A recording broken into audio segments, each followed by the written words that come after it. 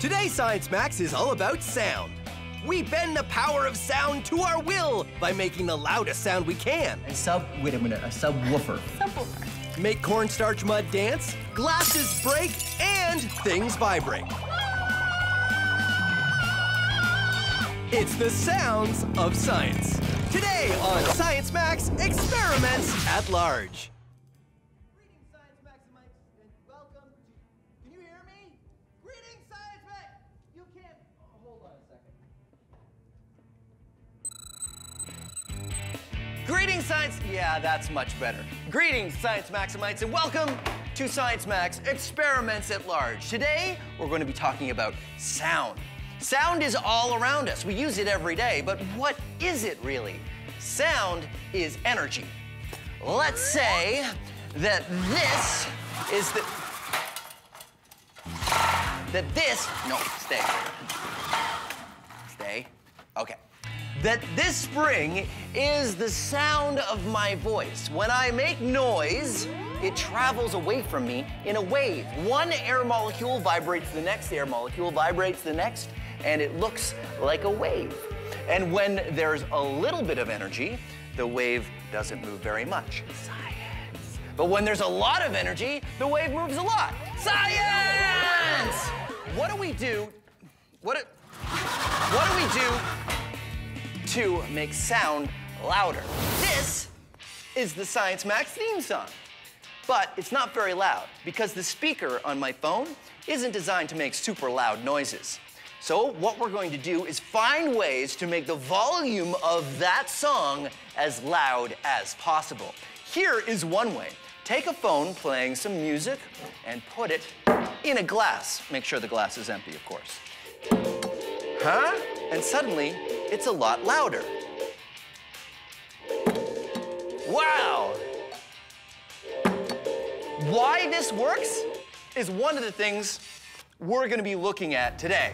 So that's what we're going to do today on Science Max Experiments at Large. We're going to learn how to make sound louder, as loud as we can. But I'm going to need an expert to help me. Oh, I know, Michaela from the Ontario Science Centre. She's very smart. All you need to do is go to the Ontario Science Centre and see if she's busy.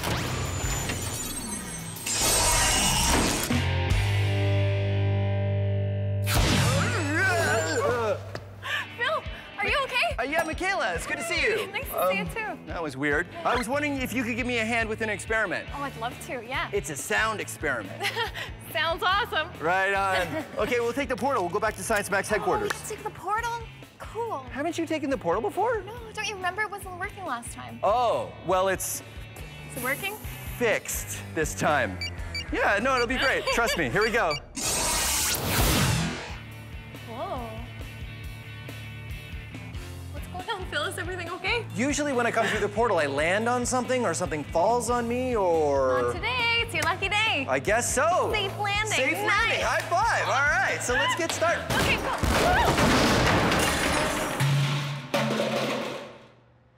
This is the experiment I want to max out today, Michaela. I know. Pretty impressive, right? No, hold on. Okay. So I take my phone and I play some music on my phone and... It's louder, right? Check it out. Phil, you've just made yourself a resonance chamber. A resonance chamber. A resonance chamber is what we say when we're trying to describe how the sound is amplified. So if the sound's coming in from one direction, it's bouncing around, not really losing energy. So when more sound comes in, that's amplified. We hear it a lot louder. That's cool. So that's what I want to do. Hold on, let me turn this up. That's what I want to do today. I want to max out as much sound as we can get out of the Science Max theme song, which is so excited. Totally awesome. So what else can we do to do that? Well, there's a couple avenues I'm thinking. Do you want to try something with electricity or without electricity? That's, because with electricity, we're talking speaker systems and yeah. Right, so why don't we do no electricity for now, and then we can jump to electricity when we feel we've exhausted everything that's non-electric. Cool. So I was thinking we could try to make a megaphone, because if we have a lot of sound, we could, funnel it in one direction, and then it would be louder. Okay, What yeah, do you so think? the megaphone's pretty easy to make, right? We could just use, in fact, we could use this piece of paper, right? Yeah, let's try it. What do you think? I think it's very megaphony. Science taping it up. Okay, ready? Okay, turn it on. play it. And doesn't sound, but what if I do this? Hey, there it is. Right on. Oh, That song. yeah? You hear it? Yeah. Oh, I hear it. Okay. So that worked pretty well. So. Oh, yeah, it works. Works well. So this is pretty easy, right? Yeah. Megaphone? Oh, yeah. So why don't we max this out? Why don't we make a giant megaphone and see if it makes a big difference? I think it will. Let's do it. Sounds good. Let's get started.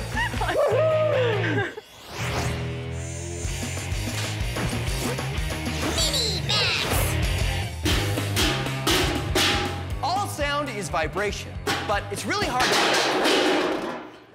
to learn about that vibration if you can't see it. I mean, sound is invisible, right? Well, here's a way that you can make sound visible. All you need is some plastic wrap and salt and a bowl, just a regular bowl, and an elastic, like this.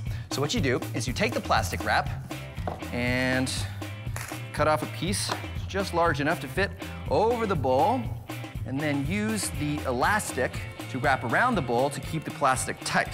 Pour some salt on the bowl, and then watch this. Hello, vibrating salt. The plastic wrap is stretched tight over the bowl, making it like a drum. A drum that's very sensitive to sound vibrations. Your ear works the same way. That's why we call it an ear drum. The vibrations from my voice make the plastic wrap vibrate, and that makes the salt dance. But there's more. Let's max this out. This is a Chladni plate, and what it is just a piece of metal on a platform that vibrates up and down to a frequency which I can program with this dial here. And when the sound waves vibrate the plate, they can interact in ways that make the sand form interesting patterns. Take a look. The sounds I'm generating vibrate the plate, make it move like a wave. But when the vibrations reach the edge of the plate, they bounce back and interact with the other waves going the other way. The way these waves interact at different notes is what causes the sand to make these different shapes. So this is great, but you know what? We can max it out even more. Maxing it out even more.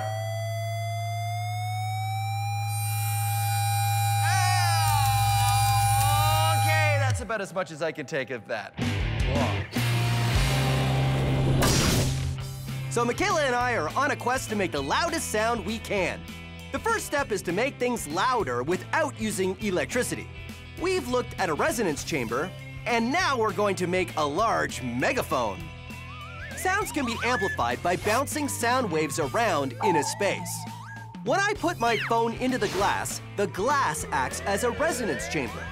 The sound waves bounce around inside the glass, and they combine and stack on top of each other. This makes the sound louder. Resonance chambers are used by musical instruments, like an acoustic guitar. The wooden chamber bounces the sound waves around, and the sound waves build on each other to make the sound louder. A megaphone bounces sound waves as well.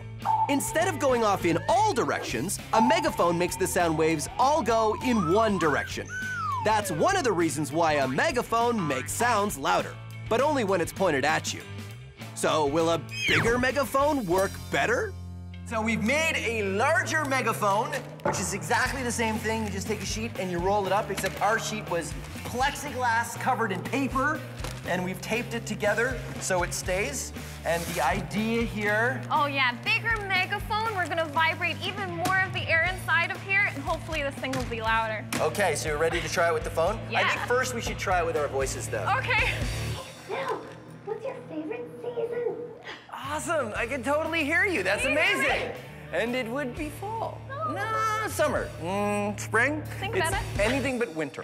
So the maxed out megaphone worked, but we still had to try it with my phone. Okay. Not bad. Yeah? Oh yeah. Oh, definitely. How about now? No, not so much. Not so much. Oh yeah. Nope. Nope. So that is a That was great cool. example of non-electrical amplification. That's right. Amplified the sounds, no electricity. Okay, bye-bye. All right.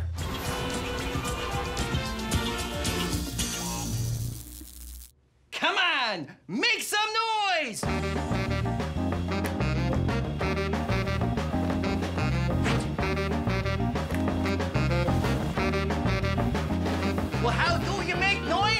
Well, to know that, you gotta know your sound. All sound is vibration. Here, take a closer look. You see? You got... Okay, let's try this again. All sound is vibration. The string of this guitar vibrates, which vibrates the air around it, causing the sound that you hear. Your vocal cords vibrate in your throat, causing you to make a sound. Ah, ah, ah, la, la, la, la, la, la. Look at this thing. Look at this thing. See how it's shaking back and forth? It's vibrating. Things that make a high sound, they vibrate faster. Vibrating really fast. Things that make a low sound, vibrate slowly.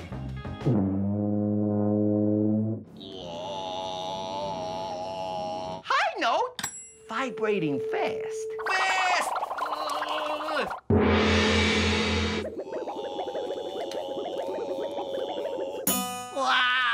Fast vibrating. And now you know your sound.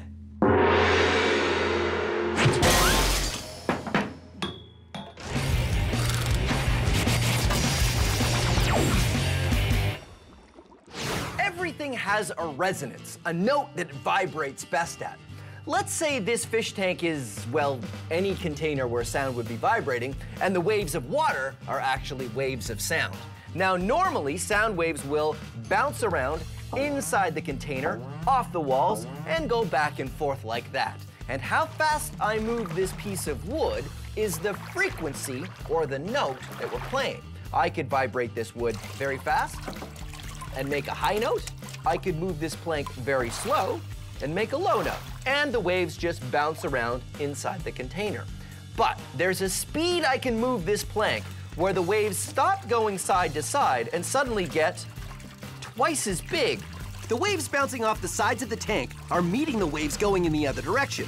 But what we end up seeing is peaks of the waves not moving side to side, just going up and down, like you see here. This is the resonant frequency of this container. So, let's max this out. Say I have a wine glass, and I wet my finger, and I rub it around the rim. It vibrates at a certain note. That note is the resonant frequency of this wine glass. So what would happen if we were to play that note back to this wine glass really, really loud? And yes, this is something you should not try at home. This note makes the glass vibrate the most. Finding the perfect note things vibrate best at is great for musical instruments, but it's not great for this wine glass. The sound waves are causing the glass to vibrate a lot. And because this glass is delicate, it can only vibrate so much before it breaks.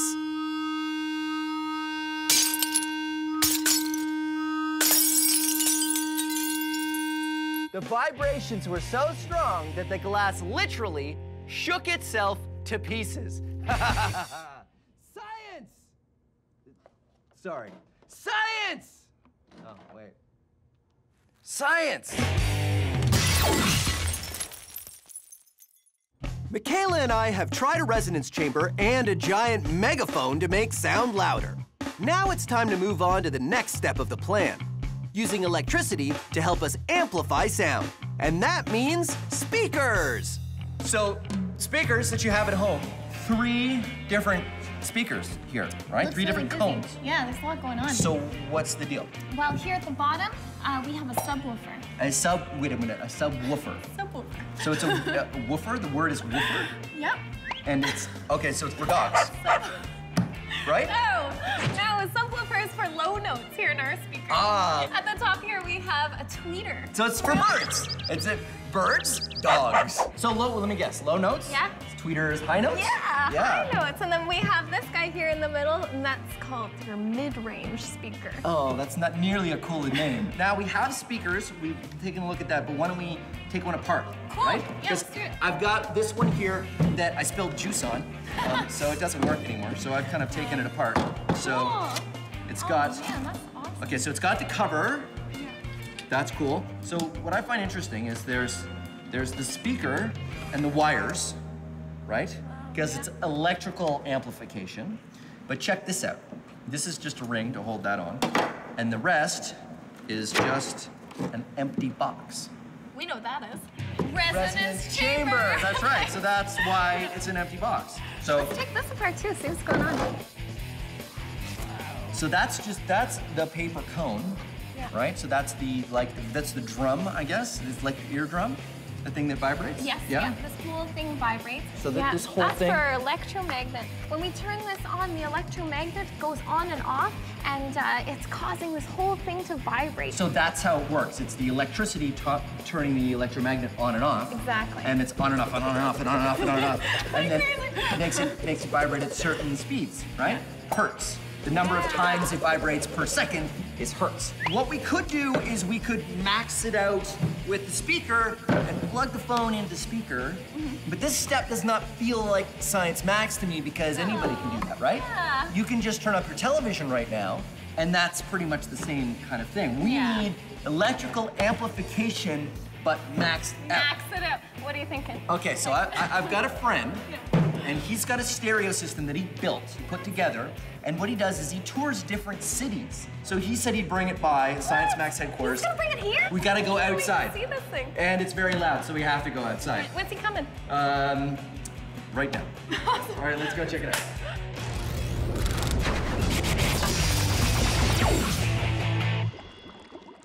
Seeing sound vibrations is fun. This kind of speaker is a special kind. It's called a subwoofer, which is designed to give you the low notes, the big rumbly bass sounds. I tilt the speaker so it's facing up and cover it with big sheets of plastic wrap, which I push into the cone. Then, tape it so it's nice and secure. Then, what you need is some cornstarch mud, which is 2 parts cornstarch, 1 part water. I've got some yellow cornstarch and some blue cornstarch. This experiment works the best with low notes. I'm playing a tone through the stereo that is very low. Here's what happens when I turn up the volume.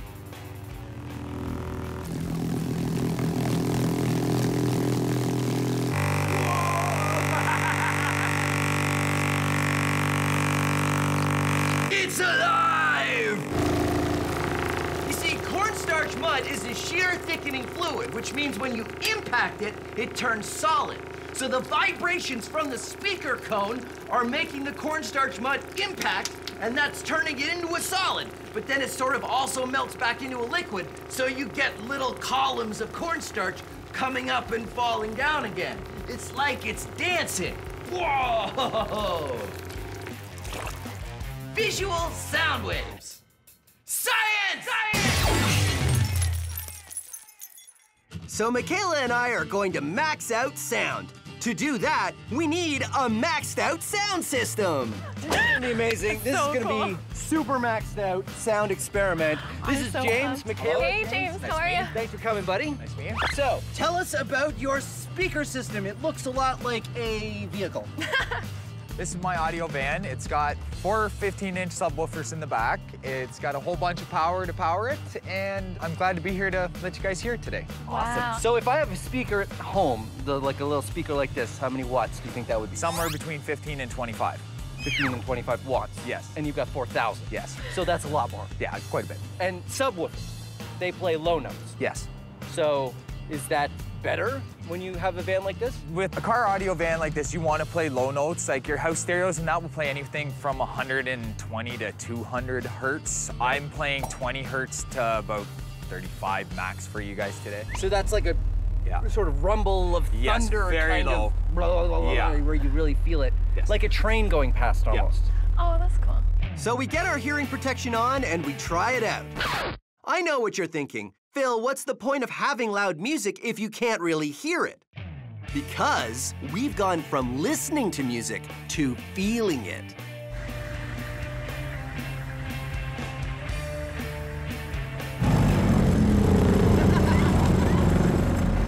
The sound waves are so strong that they have become a physical presence.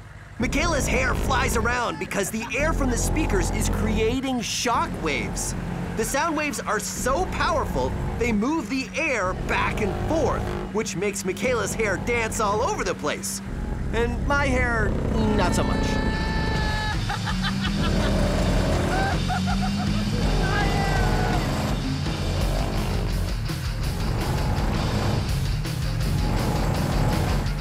I'm totally jealous of your long hair. Yeah, you need to get longer hair. Okay, hold on. I'll go right. Okay. Whoa! Science Mac, experiments at large, super sound! High fives. Okay, ready to go again? So cool. Yeah, let's do it. Okay, here we go.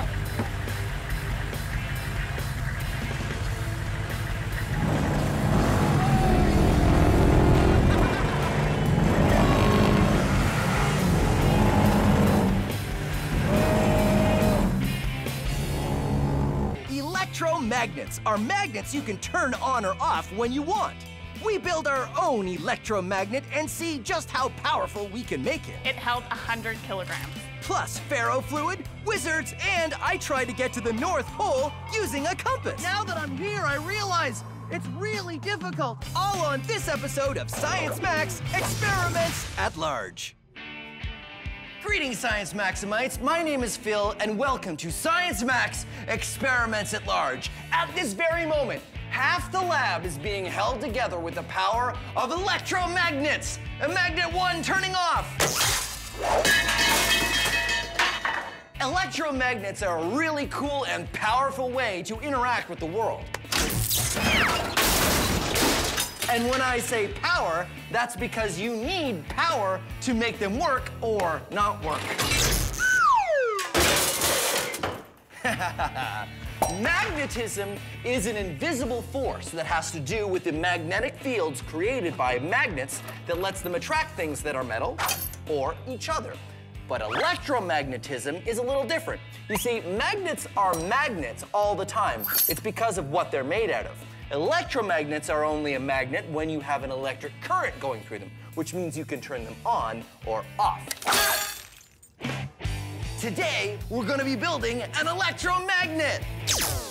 Oh, that was the wrong switch. Anyway, like I was saying, today we're gonna be building an electromagnet. You need a bunch of copper wire, a very large nail, or something metal to become your electromagnet, electrical tape, a battery, an on-off switch, wire strippers or a craft knife, and the help of an adult, and finally, something to magnetize, like these paper clips. And remember, all of the steps for this experiment are on the website. To begin, take the copper wire and start at the top of the nail. Leave a little bit of wire sticking out, then carefully start to wrap the wire around the nail. Don't go all the way to the end because you need some metal to turn into the magnet. Instead, when you want to start again, run the wire straight back to the top and start wrapping again in the same direction. And keep wrapping and wrapping until you get to this. Now, I've used some electrical tape here, here, and here to hold it all together. Using your wire strippers or a craft knife and the help of an adult, remove the plastic coating from the ends of the wires.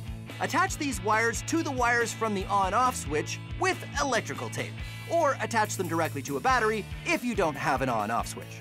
And ta-da, you have an electromagnet with your on-off switch.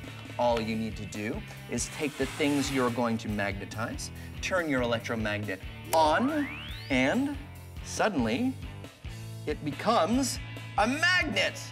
Pretty amazing, ha ha ha ha. And then you can magnetize to your heart's content.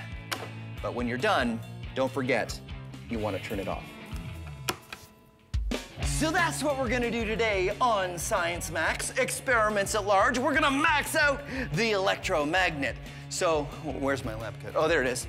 We're gonna see how big we can make an electromagnet. And when I say we, I mean me and an expert. Let's see. Oh, Heather from the Ontario Science Center. She knows her way around magnets. So let's see. Yeah. I wonder if she's busy. Well, let's find out. And after we're done, I'll need to come back and clean up the giant mess I made in the lab.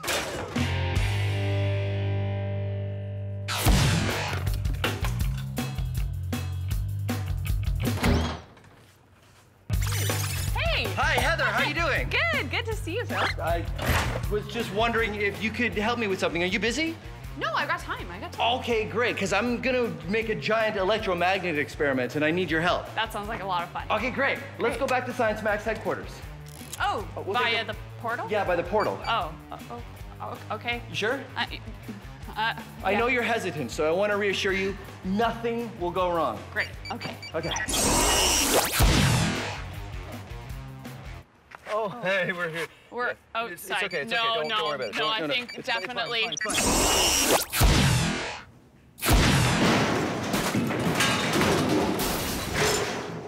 You all right? Yeah, I was supposed to come in over there, but I came in over here. Oh well. So today, Heather, I want to max out the electromagnet. Turn it on, and it's a magnet.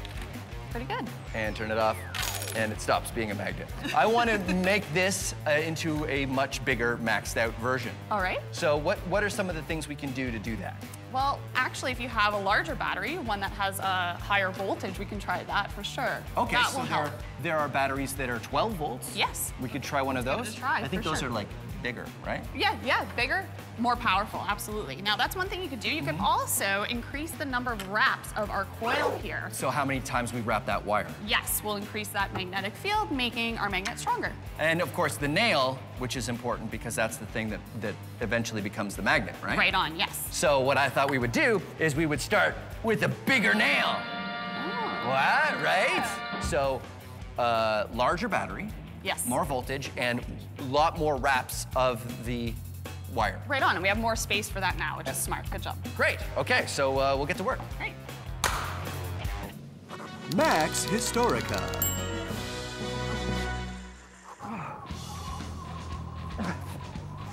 If you've ever seen a compass, you know that the needle points north. That's because a compass needle is a magnet and it points towards the Earth's magnetic North Pole. And I'm using this compass to try to get to the North Pole. But it isn't easy. In fact, scientists knew there was such a thing as the North Pole as far back as the 16th century, but no one was able to actually get there on foot until 1927. You'd think it wouldn't be that hard, right? I mean, the needle points you straight there. Just follow the needle, right? But now that I'm here, I realize it's really difficult. I mean, the wind is incredible and the snow is intense and it's so cold. My hands,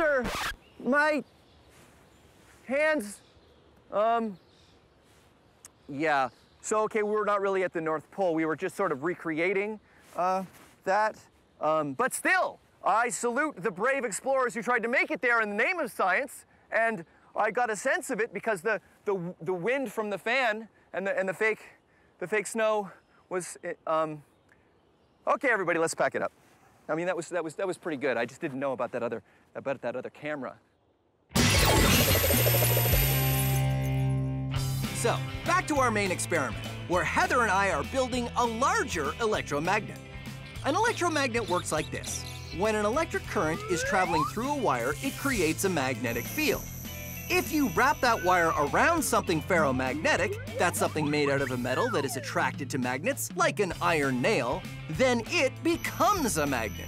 You can make a magnet stronger by wrapping more wire, which gives more distance for the current to travel, increasing the magnetic field, and you can also increase the strength of the current.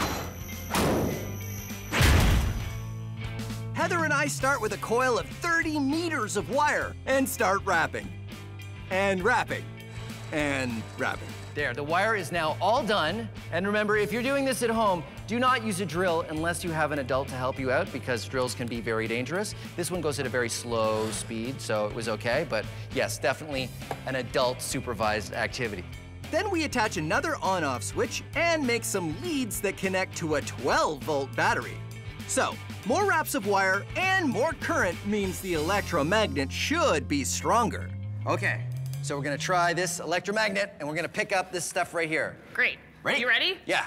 3, 2, 1, go! Is it on? Yeah. Wow, it really does, you can't tell it it's on, but. No, but bring it closer and. Oh yeah, look at that. Okay, we turn it off. All right.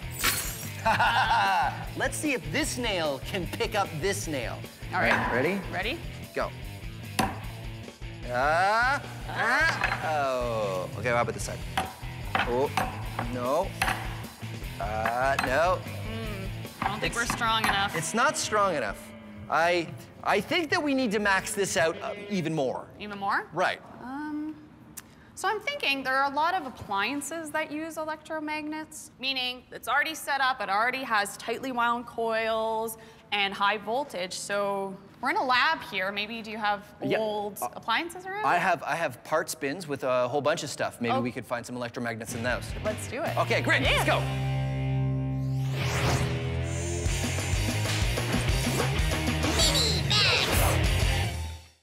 All right. Pliers, battery, copper wire. Now, if you've already done the electromagnet experiment, here's another experiment that uses all the same materials plus these. Ha! Neodymium magnets, some of the strongest magnets you can get. So, here's what you need. A battery, some neodymium magnets the same diameter as your battery, copper wire, and some pliers. So here's what you do. First thing is you put the batteries and the magnets together like that. Then what you want to do is bend the wire so it's touching the top of the battery and goes around the battery and then touches the magnets at the bottom. Here's what that might look like. I say might because you can do any shape you want. I've made a coil here, and if you put it over the battery, you'll see it only touches the very top of the battery and the magnets at the bottom. And if I let it go, it spins. It's a homopolar motor. What happens is the battery sends an electric current through the copper wire, and that turns it into an electromagnet, which is attracted to the magnets at the bottom, and it spins. So now let's max it out. Aha! A D-cell battery, which is larger and, of course, larger neodymium magnets. And you do the same thing. Make a coil that only touches the battery at the top and at the magnet, and ha-ha! It spins! Maxed out homopolar motor. But don't worry, this is not the biggest size we're gonna do. Come on. Maxed out homopolar motor. I have 27 D-cell batteries, a giant copper tube, and a neodymium magnet. So I'm just gonna, and then we get rid of that. Put this down. Okay, so the first thing I do is attach the neodymium magnet to the batteries. And I've got all the batteries taped together here so they'll sort of stand up like this. Huh? Giant stack of D-cell batteries. Okay, now what I do is I take the copper coil. I take the copper coil. I need to get. Okay, hold on. I got this. I just need to get the copper coil there. I did it. Okay, so I take the copper and I put it on top of the D-cell batteries like this, and then I let it go. Let it go. Nope, whoa. Homopolar motor. Okay, so that didn't work. But that's okay. I like it when it doesn't work, because that's science. It's not science if it works perfectly every time. I mean, you gotta have some room for improvement. Heather and I built a larger electromagnet, but it still wasn't as powerful as we hoped. So now we're searching for parts that came out of an appliance that are pre-built electromagnets. What about this? I think that'll do the trick. Do you think that does look like an electromagnet, huh? It does, yeah. And there's a whole big bunch of copper wires coiled on that. Around. So you think we can use this? Yeah, let's try it. Okay, great. We built the next version of the electromagnet. This one already has the copper coils, so it's just a matter of attaching wires and an on-off switch, and attaching all of it to a 12-volt battery. Do you think 12 volts will be enough? Let's find out. I think so. Try that. Once we do, it works much better. Oh, no problem at all. Ready? Yep, turn it on. On. Whoa, pretty good. Okay, off. Off. Neat. In case it was really strong, I have the next step. Horseshoe. Okay, ready? Oh, whoa, that's... Here. I can't pull that off. Okay, wait, grab this. Okay. Work together. Yep. Wow. So that's passed all of our tests. Yeah. This is really strong. Is there a way to test it further? In order to test how strong our magnet is, it's as easy as seeing how much weight it'll lift. Heather and I find a metal table. All right, Phil, so I brought the electromagnet. Okay. Just put it right here. Yep. We add some sandbags for more weight and then attach a scale so we can measure how much weight we're lifting.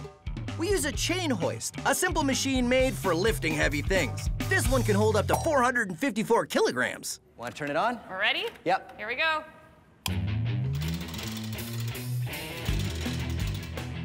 You can read on the scale how much weight is being lifted. And that scale is going up. Pounds on this side, kilograms on this side. We keep lifting until...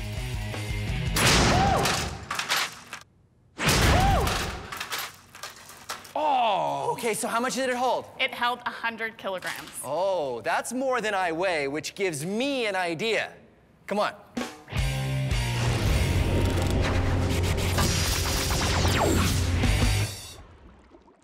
This is ferrofluid. It is ferromagnetic, which means it's attracted to magnets. And I know what you're thinking. You're thinking, it's not that interesting. Well, watch as I put it next to this magnet.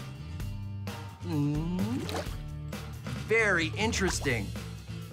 And because it's a liquid, it behaves in very interesting ways. Watch this. Unlike most things ferromagnetic, like paper clips or iron filings, ferrofluid is a liquid, which means it behaves in a unique way. The spikes it creates are following the magnetic field lines of the magnet. You can see the magnetic field in 3D. It's even more impressive when we max it out. This is ferrofluid outside of a glass jar. Now, it's sitting in a pool around this electromagnet. And this is a dial which I can use to change the voltage of the electromagnet, making the magnet stronger. Watch this. Changing the current going to the spiral in the middle turns it into a magnet. The more current I put in, the stronger that magnet becomes, allowing the ferrofluid to climb the spiral to the top. And remember, even though it looks all spiky, it's still a liquid. I will demonstrate with my plastic spoon.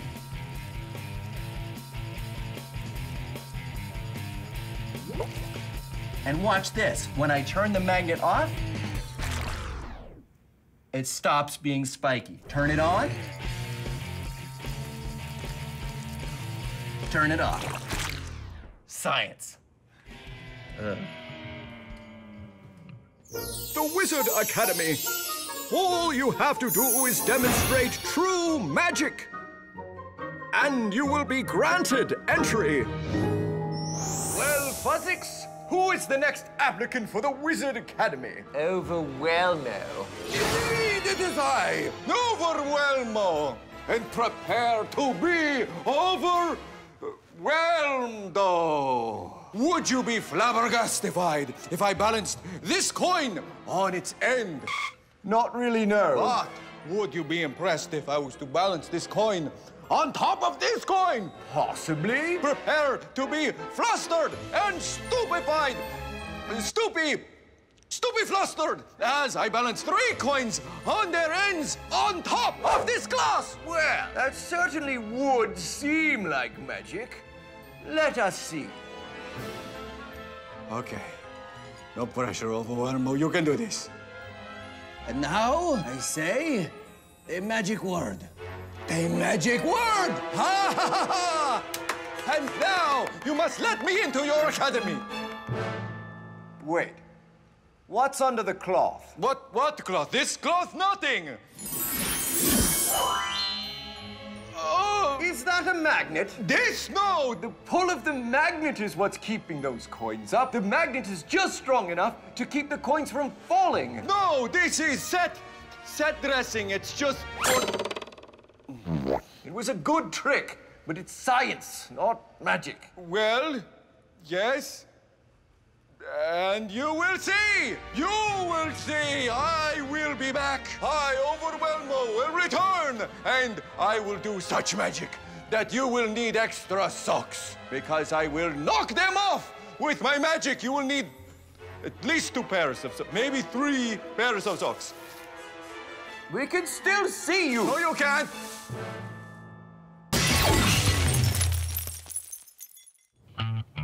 So back to our main experiment. Heather and I have created a very strong electromagnet that can hold a lot of weight. It held 100 kilograms. Oh. Which gave me an idea.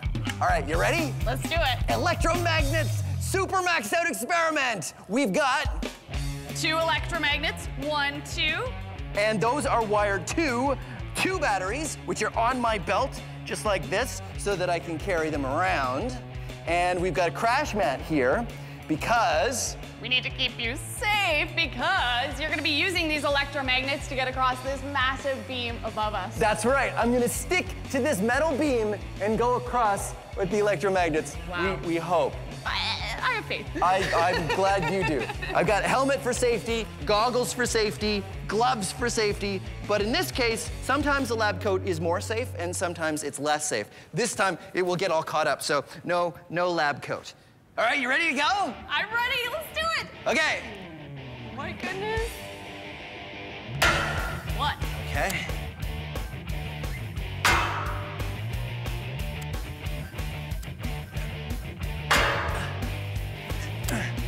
Because each of our electromagnets can hold more than my whole body weight, I can use them to cross the beam.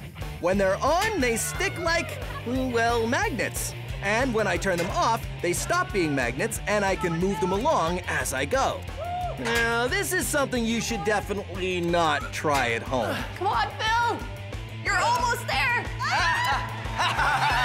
We did it! Yeah! There you go, Science Max, experiments at large, electromagnets. You wanna go?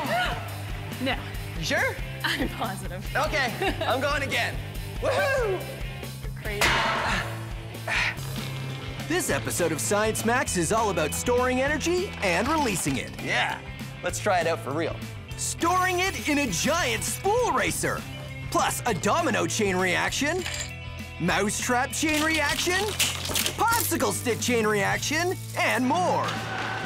All on this episode of Science Max Experiments at Large. Okay, 3, 2, 1, go! Greetings, Science Maximites. Welcome to Science Max Experiments at Large. Wow, I really need some more energy. Fortunately, I have some saved up. Ah, that's better. Yeah, I know what you're thinking.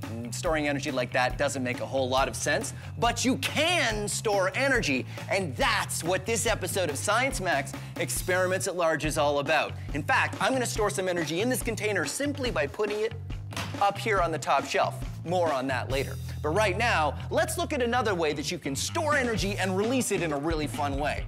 We're gonna make a spool racer, and it's pretty simple. Here's all you need. You need some science ribbon. Now, if you don't have science ribbon, you can use regular ribbon, but the ribbon really isn't important. It's the spool that's important. You'll also need a washer, elastics, pencil or pencil crayon, popsicle or craft stick, and science tape. Science tape is the same as invisible tape, except I use this one only for science. Here's how you build it. Break the popsicle stick so it's smaller than the diameter of the spool. Then put the elastics on top of the pencil and pull them tight. Thread the popsicle stick through and feed it all through the hole of the spool. Grab the elastics on the other side and pull out the pencil and everything will be threaded perfectly. Then stick on the washer and thread the pencil through. Finally, tape the popsicle stick down so it doesn't move. And if any of these steps are a little too fast, don't worry. All of the instructions are up on the website. That was cool. I can't make it go away. I can only make it come up. So there you go, a spool racer. And here's how it works. You spin the pencil around and that twists the elastic. Now that elastic is gonna wanna unwind, right? So just keep spinning that pencil around until it's good and tight. And then when you put it on the ground, the pencil's gonna wanna unwind, but it can't because the table's in the way now, which means that the energy is gonna transfer to the spool, which is gonna turn, whoa, and it's gonna drive away. Yeah, let's try it out for real. So why does this work? It works because the elastic is coiled, right?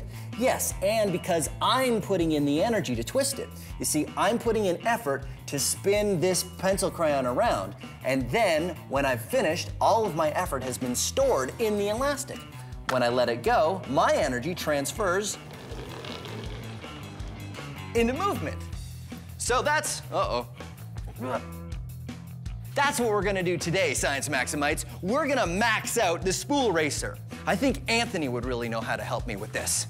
So, I'm off to the Ontario Science Center. Come on.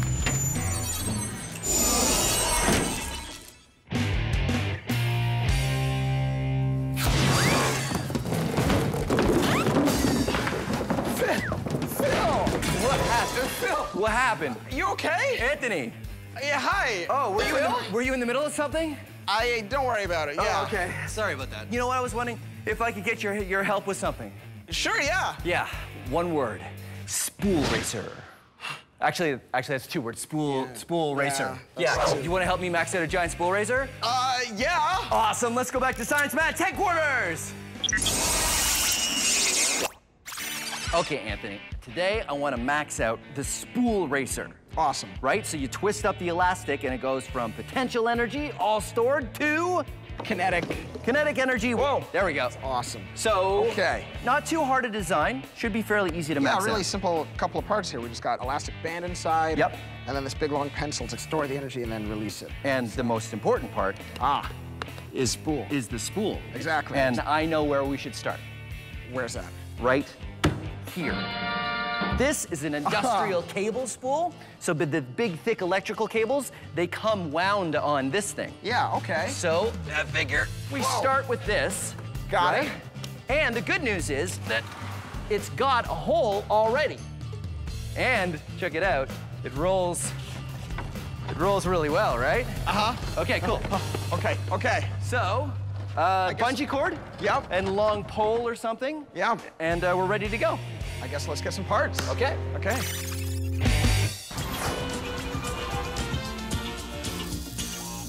Oh, hey, how you doing? You want to buy something? I got a lot of stuff here, and I got a special today only. Potential energy, huh? I will throw in some potential energy with any order. You see this stuff on the shelves here? The stuff on the higher shelves has more potential energy than the stuff on the lower shelves. Don't believe me? Here, hold on. Look at this state-of-the-art traffic controller. Right now, it's sitting up here on this high shelf. Now, if it were to fall, it would be going fast, which means it would have a lot of kinetic energy.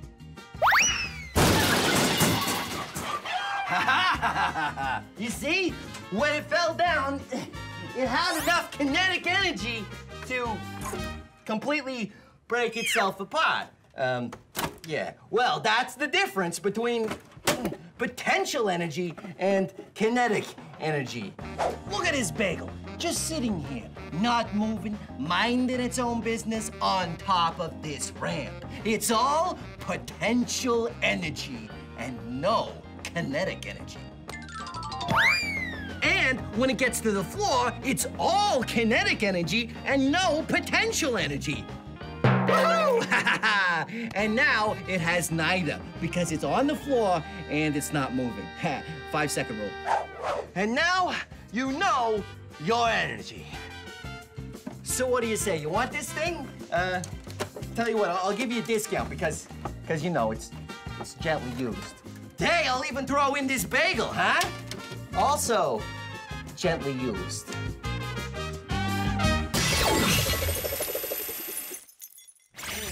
Anthony and I are maxing out the spool racer. We start with a long coil of bungee cord, which is kind of like a giant elastic, and feed it through the spool. Then we put on a big piece of plastic to act as our washer and use a long pole as the pencil. We flip the spool on its side to wind it up. Then we flip it back and it's ready to go. All right, so we have it all wound up and we're ready to try it again, but with one change. Phil. Yeah. What's with the trike? I ride the trike. It's like I always say, what's the point of building something big if I can't ride it? There's no way you're gonna fit on this thing. No, I don't put my feet on the pedals. I put my feet here on the back, right? And okay, yeah, I get it. You got it? Hold on, I gotta do my helmet up. Safety first. You ready? I'm on it. Okay, 3, 2, 1, go. Oh, it's working. It's working. Amazing. All the stored energy in the bungee cord is being released and the spool starts to turn. There's even enough energy that I can get pulled along behind it. It's not going that fast, though. No, and it's pretty good, though. It still pulls me. Right? Yeah, pretty good. So, spool racer, actually able to get pulled by it. Yeah. You know what? I think we can go even bigger. Bigger? Yes. Well, what did you have in mind? I'm glad you asked.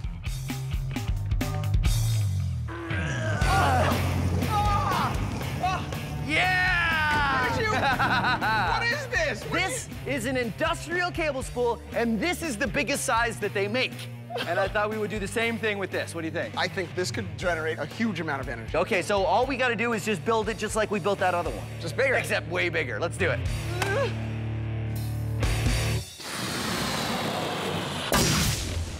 When you set a domino on its end, you're giving it potential energy because it can fall. Ooh, and when you put two dominoes together, you can start a chain reaction because that one will fall into that one. Ah, but it's a lot more fun with more dominoes. Setting up a run of dominoes is a lot of fun, but it takes a flat surface and a steady hand. And if you want to do it yourself, add gaps, so if one part falls, it doesn't take out the whole run. Last one. There. I had some dominoes left, but I did it. I made the Science Max logo. See? Science right? Max! Sort of. Let's see how it works. Ready?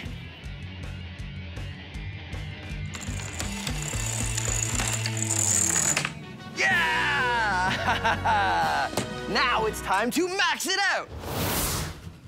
Giant maxed out dominoes! Woohoo! Even though these dominoes are giant, they're still gonna work the same. They're standing up on their ends, which means they've got some potential energy. And when I give this one a push, that potential is gonna turn into kinetic energy, and it's gonna knock the next one, and the next one, and the next one. I hope. I don't know what's gonna happen, but let's find out. You ready? Okay, 3, 2, 1.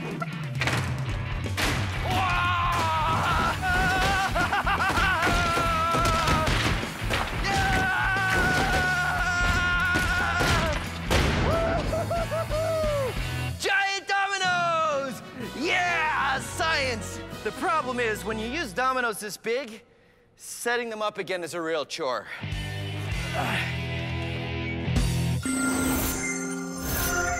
This is a mousetrap, but don't worry, no mice are gonna be harmed in the making of this episode.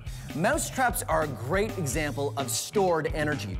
You see, in order to set a mousetrap, you have to push this bar back, and it's hard to do because the spring holds it. And then you set the mousetrap by putting this little lever underneath this very sensitive trigger, and once you have it set, all that energy is stored as potential energy, but it'll go off with just the slightest touch, releasing the energy.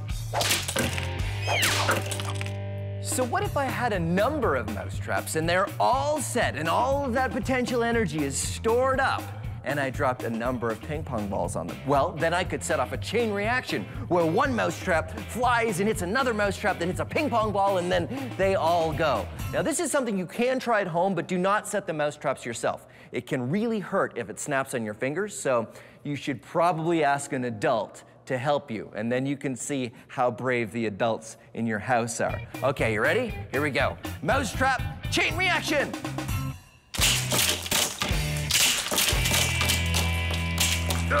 And last one. There we go. And now, let's max this out. Let's do it with 90 mousetraps. And this is a crate of ping pong balls. So, let's see what happens when we put them together.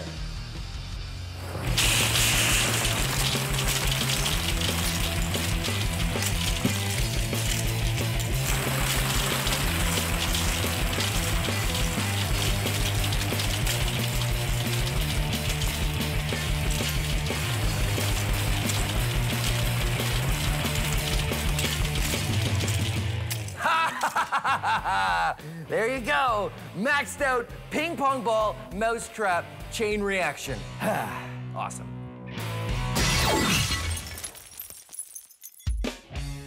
Ready? I'm on it. Anthony and I have built a large spool racer. Oh, it's working. It's working. Oh! And it worked so well, the only option was to go bigger. What is this? This is an industrial cable spool, and this is the biggest size that they make. I think this could generate a huge amount of energy. Building our giant spool racer is the same process as the other builds. So the steps are exactly the same, but on a larger scale. And this time, we're gonna use, obviously, the large spool, and we're gonna use this 2x4 as our pencil windy thing. Coil some bungee cord, feed it through. Ready? Yep. Okay, here it comes. There we go. Got it? Haha, yeah. Add a washer and a long 2x4 to act as our pencil. And now we stick the giant 2x4 inside the coil. Just about. Yeah, we got it. There Okay, we cool. go. And we're ready to try it out. So it looks like we're ready to go. Yeah, exactly. Do you want to do it in here or you want to do it outside? Oh, definitely outside. Okay, let's go. Yeah, okay, cool. Yep. Oh, it's heavy. Batteries are great at storing energy. They store electricity. Batteries? But if you're like me and you have a whole bunch of batteries and you don't remember which are the good ones and which are the dead ones, there's a trick that you can use to find out. Get a frying pan or a brick or concrete floor or something else that's very, very hard and an adult's permission. Here's the secret. Dead batteries will bounce and batteries that still have some life in them won't. Watch. Good battery. Dead battery. Now, it's a little hard to see, but listen. 1 hit, 2 hits. Here's what's going on. See, batteries store electricity in the form of a gel, sort of like modeling clay. This is modeling clay, fresh from the fields, where the pits, the mine, wherever modeling clay comes from. And this is modeling clay I've left out for about 5 days, so it's all dried up and hard. Now, when modeling clay is new, it's all wet and soft, and when you drop it, it doesn't bounce very well. I've left this piece of modeling clay out to dry for about 5 days. Now it's all dried up and old, and it bounces. New, old. So, same thing with the battery. Good batteries won't bounce, and bad batteries will. Science. Here's a fun chain reaction you can do with popsicle sticks, or craft sticks, because these ones are a little bit wider than popsicle sticks. It is because these kind of sticks are slightly bendy, and when you bend them and put them together in a pattern in a certain way, you can keep them under tension, and then they want to snap back, and then they'll fly. So here's how you make the pattern. Ready? You take a popsicle stick or a craft stick, and you put it down on the table. I know, okay, it's a slow start. Then we take another one and put it across. Now comes the secret. The secret is over and then under. You want to put it over one and then under another, like that. And then this one, over, under. Put it over the one that looks like it's the top stick and under the stick that looks like it's the bottom stick. And then it starts to hold tension. It starts to hold the potential energy. Continue this pattern. Each stick goes over and under the 2 sticks at the end. Now here's the trick. Soon as this one lets go, then that one will let go, then that one, then that one, then that one, and that's how you get the chain reaction. They all start flying up. So you have to build it with never letting go of that last stick. You gotta always remember to keep a hand on it, or else you'll have to start again. Okay, so you ready? You wanna see me let it go? Here we go. I know, that isn't so great because it's better if it's a longer chain. So fortunately, I have a longer chain. I've got a binder clip on this end, keeping the craft sticks together. Ready? 3, 2, 1.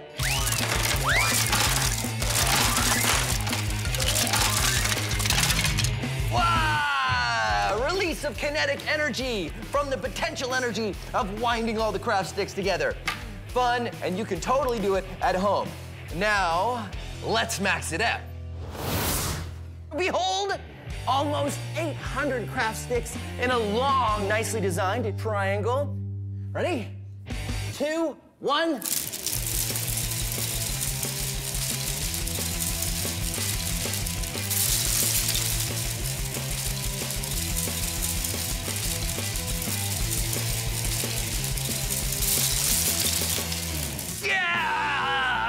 drastic chain reaction. I'm gonna go get something to clean this all up with.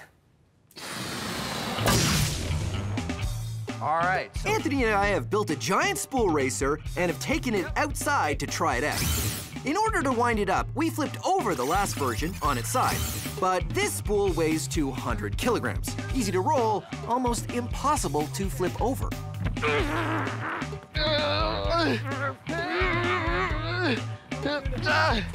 Come on, get it. I don't think it's gonna work. It's too heavy to move. Yeah. We should have thought of that before. Well, I'm sure we'll think of something. So Anthony and I thought about it. And thought about it. And thought about it. I got it! What? No. But you... And the answer finally dawned. What if we roll it this way? Because then that would wind it up, right? That's brilliant! By rolling it backwards, we wind up the bungee cord in one direction, which will make it want to unwind in the other direction. Anthony and I roll it across the parking lot to get it wound up tight. I don't think I can hold it anymore. Okay. Okay. Let go. Okay, it's wedged. It worked. All right, one more thing. We're gonna hook the trike up to this one as well. Okay. Okay. So right now, it's all wound up, and when it gets moving, the potential energy in the coil will turn into kinetic energy. Now, just in case you're tempted to try this at home, I need to tell you, do not try this at home. We're trained professionals, right? Yes. Yes. Well, as much as anybody can be trained for this, because no one really does this. Are you ready? Ready? Okay, here we go. Whoa. It's working! It's working! Yeah! Sure enough, all the potential energy we stored in the bungee cords starts to unwind, which rolls the spool and pulls me along behind it. What's more, that big heavy spool has a lot of momentum. So when it gets going fast, it just wants to keep moving. It wasn't long before I had to jump off. Uh-oh.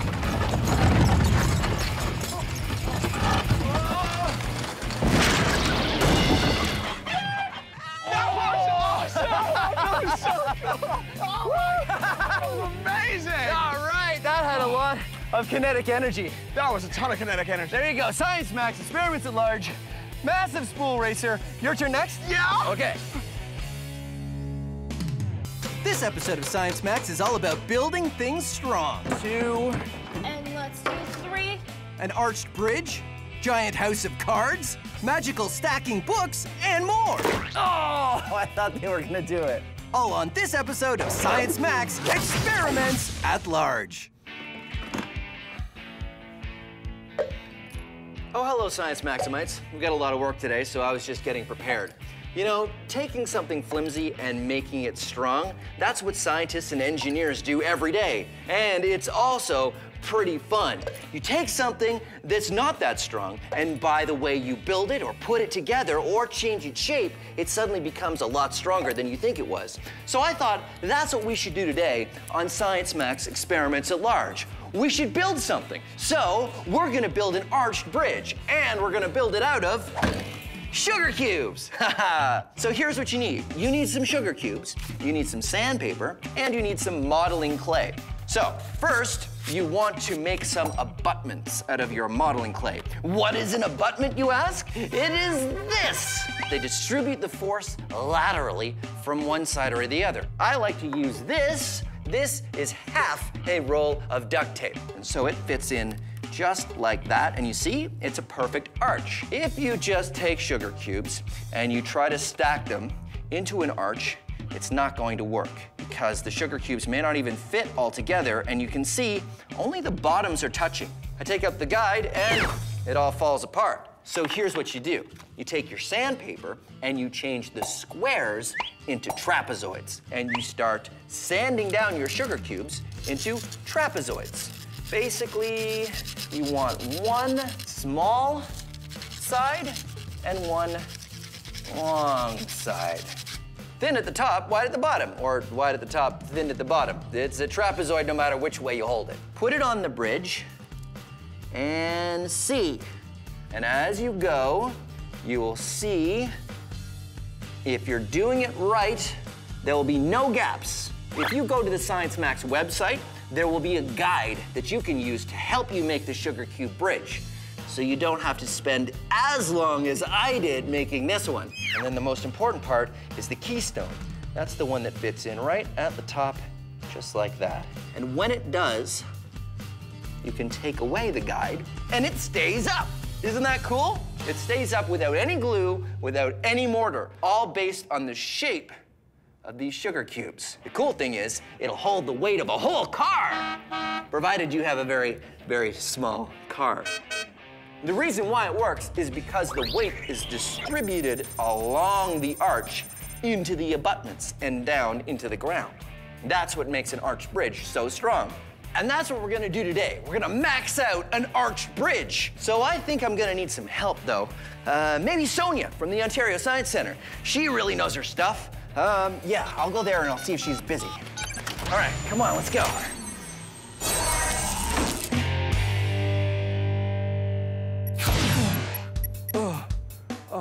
Hey, Sonia. Hey, Bill, how's it going? It's going good. I was wondering if you could give me a hand with something.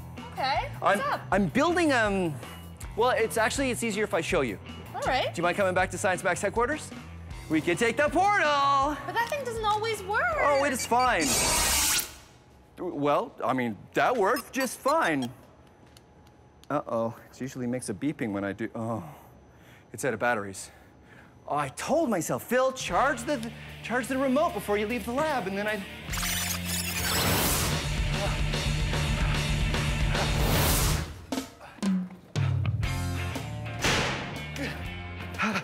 Where have you been?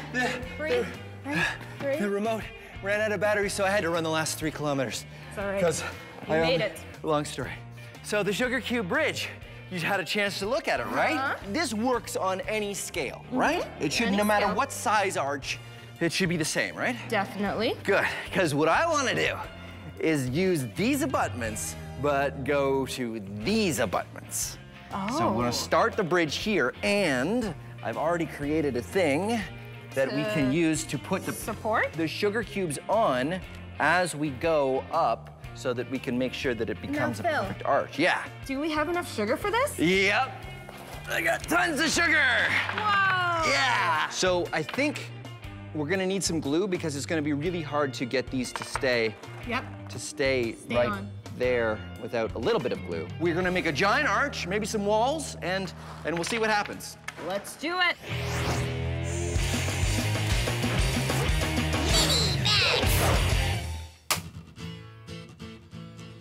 Oops. An egg. Now you might think of eggs as kind of flimsy, and they do break pretty easily, but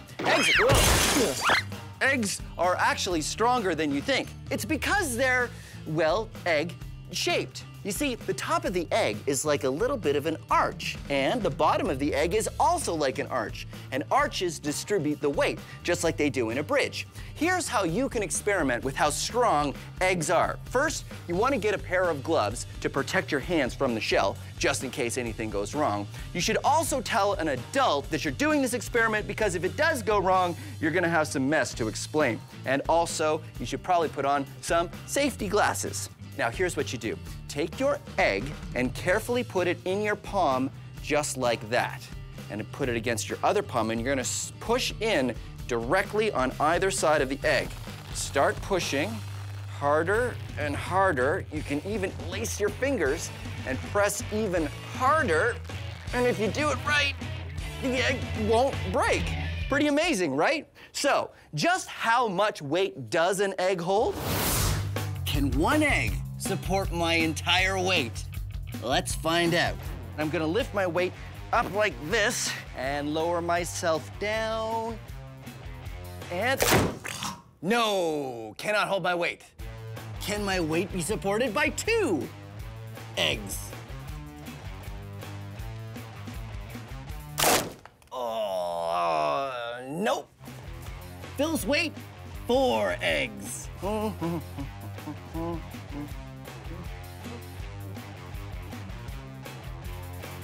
Oh, I thought they were gonna do it.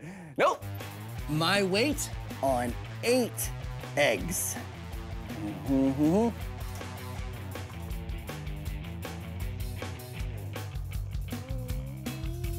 Huh? My weight can be supported by just 8 eggs. Science! Whoa, careful. Sonia and I are on a quest to make a maxed out sugar cube bridge. The reason why an arch works is because the weight, or the load, of whatever's on top of the bridge is carried outward along the curve of the arch to the abutments at each end, which carry the load and keep the ends of the bridge from spreading out. No matter what you build your bridge out of, sugar or stone, the science stays the same.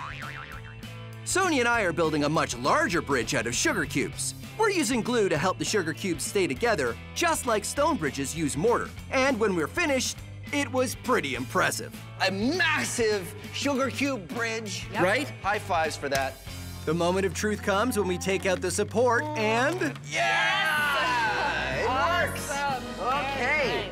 Giant sugar cube bridge, so do you think it'll hold some weight? I think it definitely should, because right now we have an arch, perfect arch, and the weight is being distributed to the sides, the base, So that's what it's for, right? We can put weight on there? we can definitely put some weight. One to start? Let's start off with one, Okay. and let's see how it goes. All right. Here we go. All right. Yeah! 1 book! Yeah! All right. Sugar cube bridge. 1 book. 2 books. Are you nervous? Yeah! Sugar cube bridge. 3 books. 3 books. Oh, that was great. It held up 3 books. 3. Well, technically it held up 2 books and broke on the 3rd. So it's kind of still far from how much weight we want to hold because we want to cross it. We definitely want to cross it, so that means we need something bigger and stronger. The cube works. You're right, because the cubes are great because that keeps the science the same. Yep. Right? So something cubular. The milk crate, really? Definitely, I think we should use those. It's a cube. It is a cube. A whole bunch of milk crates, and we'll see what we can do. I think that sounds great. Awesome.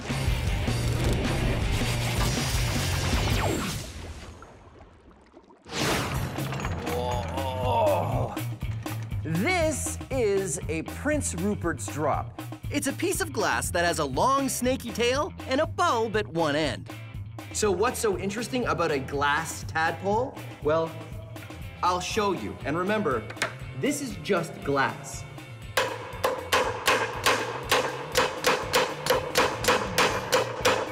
Oh, Prince Rupert's drops are very strong, almost as strong as steel. It's all in how they're made. Molten glass is dropped into cold water. What happens is the outer part of the drop cools off first, leaving the inner part still hot. When the inner part eventually cools, it contracts, pulling everything in tighter and tighter, keeping it under a lot of tension. And because it's round, the force you put on it is distributed all the way around, just like the force is distributed on an arched bridge. Until you get to the tail. Just the tiniest break in the tail, and it explodes. All that energy is released in a chain reaction. Why it's so strong you can hammer on one end, but explodes when you break the other, puzzled scientists for centuries. but now we know it's all in how it's made. The Wizard Academy. All you have to do is demonstrate true magic, and you will be granted entry. Send in the next applicant. Okay, don't let them see you. Don't let them see you. Okay, magic smoke. And here we go. Big entrance. Behold, it is I, Overwhelmo. You again. I only have to demonstrate magic one time, and you have to let me into the Wizard Academy. And last time does not count. So prepare for your mind to be boggled and your eyes to also be boggled, because I shall do a trick. I will just get to it. Here is a book, behold! And now, feast your stupefaction as I produce another book. Ha ha! And then 2 or 3 more times, behold, that's good. Behold! And now, look upon the wonderment as I stack these books on top of each other like this. And now, feast more stupefaction as I cleverly move the books off the table. And now comes the magic word. Now, I say the magic word. The magic word! And behold, the book is levitating. It is completely off the table. I have done it. Magic! No. No? Not magic, that's science. But the book is levitating. No. Look at it, it's not even touching the table. No, it's being supported by the books below because of the center of mass. Preposterous. I'm afraid it's very posterous. Each book is balanced on the one below in a way that the center of mass is behind the edge of the book below. And the entire stack's center of mass is behind the edge of the table. So it may look like magic, but it's science. So, I can't get into the Wizard Academy? No, I'm afraid not. Aye, good. Alakazam, you will rue the day that Overwhelmo did not. I will return, and then you will see. Oh, ow. Sonia and I made a large bridge out of sugar cubes, and it didn't hold much weight. So now we're going to try making another arch bridge, but instead of sugar cubes, we're going to use milk crates. There we go. I've made some abutments out of giant crates, and this is where we're gonna start our bridge, and they start there, and it goes in a big arch, but we're gonna be using... I brought milk crates! Milk crates! High fives, high fives.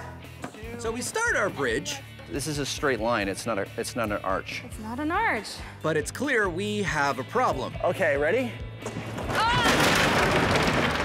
That didn't work, Phil. It's like we're back to the beginning again. So this is like 2 straight We lines. got 2 straight lines, It's yep. like a triangle. We need an arch, so we're gonna need a support.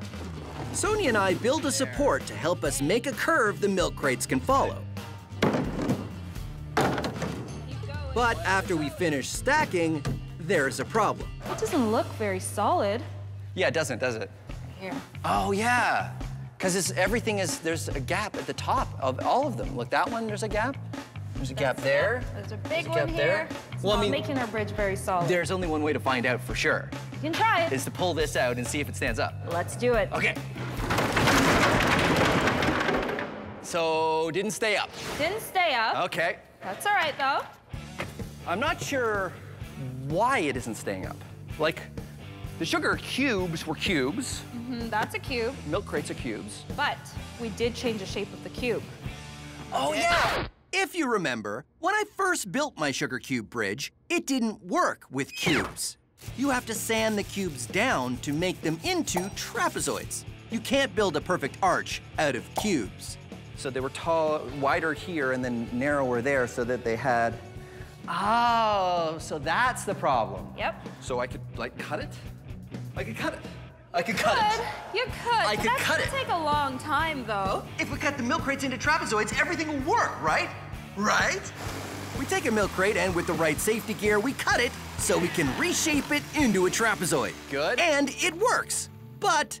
It's gonna take a long time, isn't it? Definitely. So how about this? I have an idea. So remember when we did the experiments and we had lots of V gaps? Yeah? How about we put some wooden wedges into those gaps to make it one secure structure? So it was sitting like this. Exactly.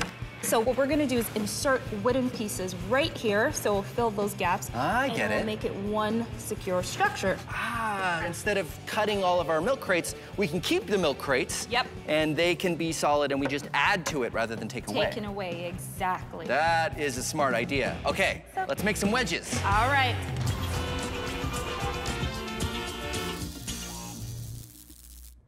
Oh, hey, how you doing?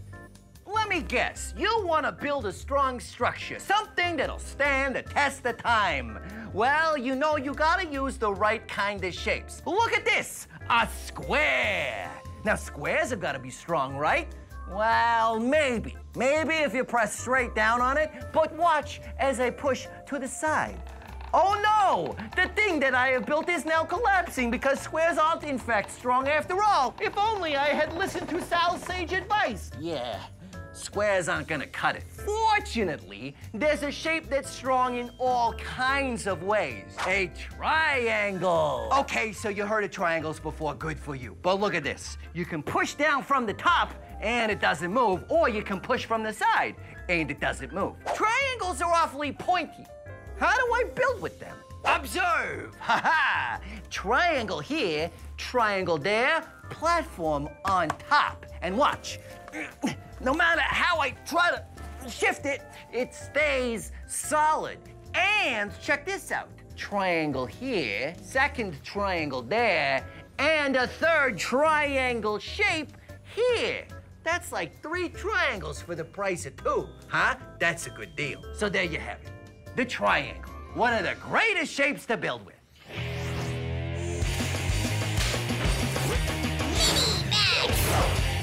This is a house of cards, and if you've never built a house of cards, you should definitely try. Try, because it's not easy. What you need to do is you need to make triangles with the cards. If you do it just right, they'll stay up. Then you take another pair of cards, like that. You take another card, and you put it on top. And it stays up. Keep on building by making triangles and putting another card across the top like a roof. Then, when you're ready, you can start to make a second layer. It takes a lot of patience to make a house of cards. But with enough patience and really steady hands, you might be able to finish it. There we go. Ha-ha, a house of cards. Now, let's max it out. Shh, backing away slowly. Backing away slowly. To build our maxed out card house, the Science Max build team and I used large pieces of foam insulation, which were super light and easy to work with. Once we set up the first layer, we needed to bring in a scissor lift so we could keep building the next layers. By the time we got to the top, our card house was 10 meters tall. Yeah! Giant house of cards! And now that I've built a giant house of cards, what do I do with it? I knock it down.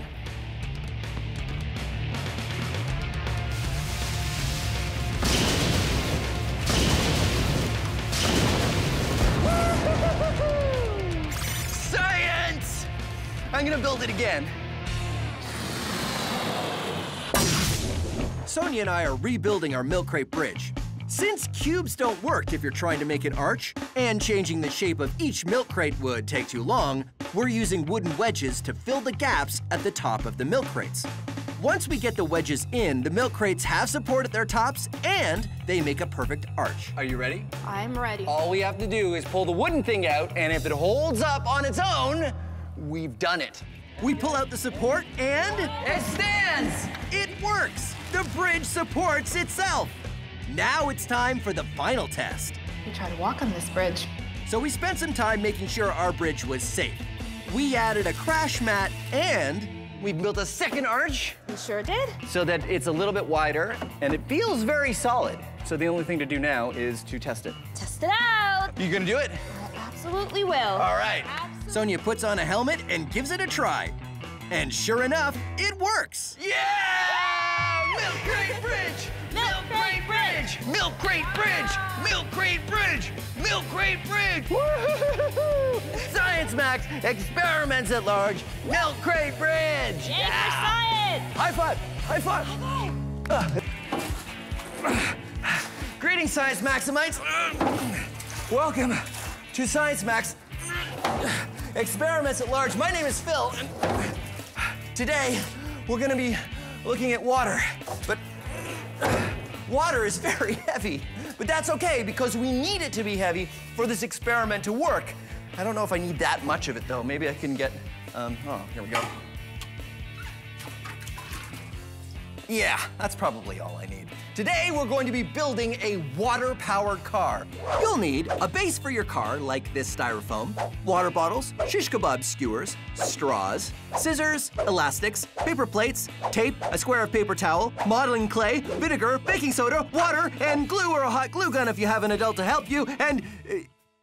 yeah, I know, this one is pretty involved. That's why you should go to the website for step-by-step instructions. Take your paper plates and glue 2 together to make a wheel. Then make 3 more. Wrap elastics around your base and then tape straws on the bottom. Trim them down, maybe about that much. Then take your shish kebab skewers and push it through a water bottle cap to make a hole. Then stick one wheel on, put the skewer through the straw, and do the same thing on the other 3 sides. Then take the water bottle cap and get an adult to help you make a perfect hole in it so that it fits your straw. Then use some modeling clay and hot glue to seal the straw and the cap so it's airtight. Attach the water bottle to the base of your car, then fill it with some water and vinegar. Next, you'll want to wrap up a spoonful of baking soda in the square of paper towel so you can make a little package. Finally, stick something underneath the underside of the bottle to raise the end up off the base. Bring your cap and then go outside. Here we are outside. Yeah, I know, we're not really outside, but I have a science lab and you probably don't, so I highly recommend you do this outside. And don't forget your safety glasses. Now, this is why we make a little packet of baking soda, because we want to delay this reaction as long as we can. So I like to hold it there. We'll hold it there with one finger so I can get the cap ready, because we don't want it to react until we can get the cap on and then kink the straw to keep the pressure inside till we're ready to let it go. Then, at the last second, you want to drop that packet in and quickly cap it and kink the straw. And woohoo! Woohoo! There you go, a water-powered car. Now, I know what you're thinking. You're thinking, Phil, wait a minute, that's a vinegar and baking soda-powered car. Well, kind of. The vinegar and baking soda create a gas, and that gas creates pressure in the bottle, and that pressure forces the water out of the bottle. But it's the water leaving the bottle that creates the thrust. The water going that way pushes the car that way. Newton's third law, every action has an equal and opposite reaction. So what we're gonna do is max out the water-powered car. Figure out how to get water going that way so we can go that way. But we means me and someone else. Who can help me? Oh, I know, Anthony from the Ontario Science Centre. He'd be great at this. Hopefully he's not busy. We're gonna max out the water-powered car. Ha.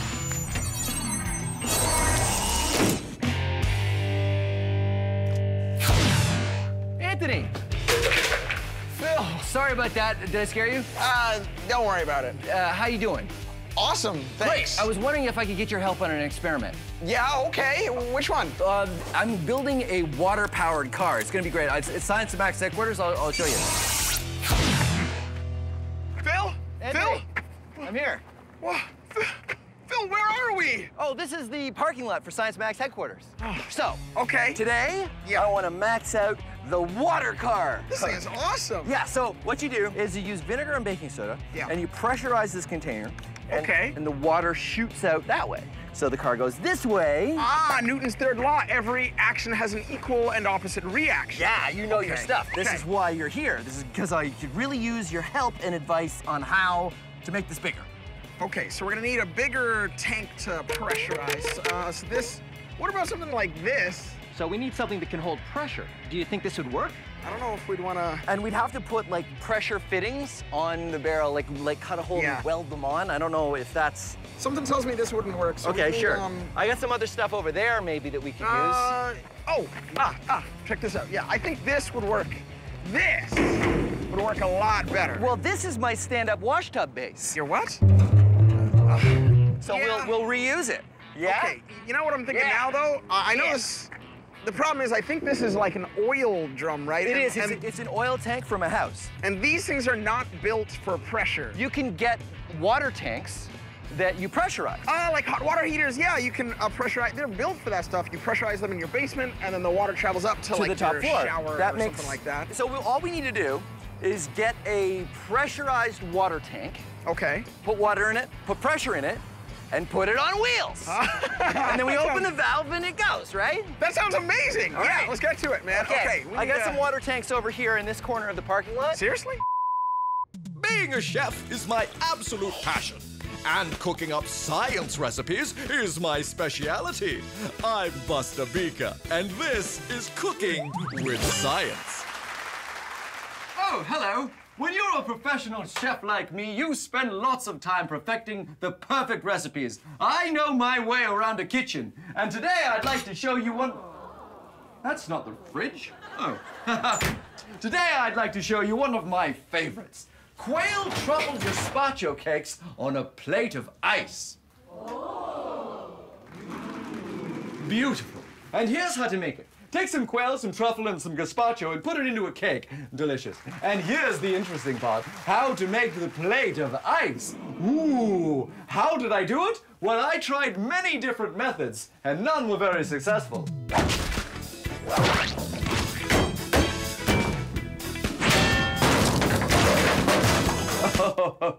But now I let science do the work for me. So here's what I do. You see, I've got my large block of ice, and I've got a fishing line over the top, and on the bottom, I've got 2 heavy weights. Now we wait. The heavy weights put pressure on the fishing line. This pressure melts the ice where it's pressing down. As the ice melts, the fishing line moves through the block of ice and eventually cuts its way through. There we are. My hours of waiting have almost paid off. You see, I've got a perfect line through the ice, and I stopped it just before it finished. It's the pressure of the line on the ice that makes it work. The same thing happens when you use ice skates. You see, it's a very thin line, and your body weight presses down on the ice, melts it a bit, and that allows you to glide across the ice. It also allows me to just pop this off. There you are, you see? Perfect plate of ice to put my delicacy on. Let's just try that now. There we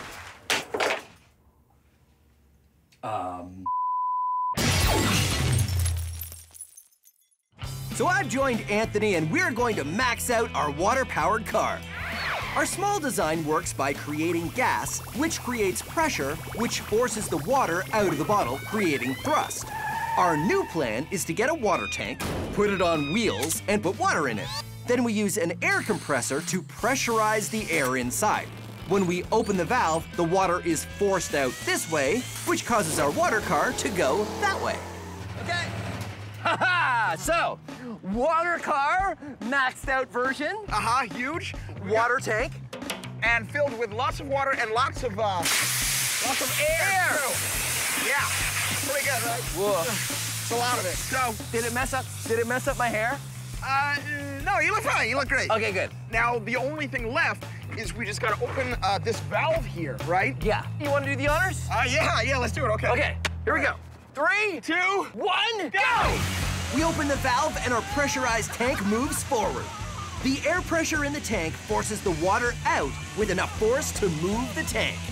Awesome! That was awesome! That was a great run, yeah. That was amazing. So, pressurized water tank on wheels. Totally worked. Totally works. Total success, yeah. So, because this is Science Max, the only thing we can do now is make it bigger. Bigger, right? exactly, Okay. yeah. So, problem is, I don't think we're gonna find a tank bigger than this one. Yeah. So. because then it would be too heavy, right? Exactly, A much way too bigger. heavy. Maybe what we can do is just get a lot more water, Okay. and then we find a way to pressurize the water. Oh, so don't pressurize the whole tank, just the stream of water that's going out As of the tank. it comes out, exactly. Something kind of like a fire hose. A fire hose, right. So we take a big container of water. Right. And I guess we would need a pump. Yeah, like a pump would be perfect. So then we suck the water out of the container, put it through the pump to pressurize it, shoot it out of a fire hose. And then our car goes flying. Goes flying. Okay. Yeah, let's do it. Yeah. All right, amazing.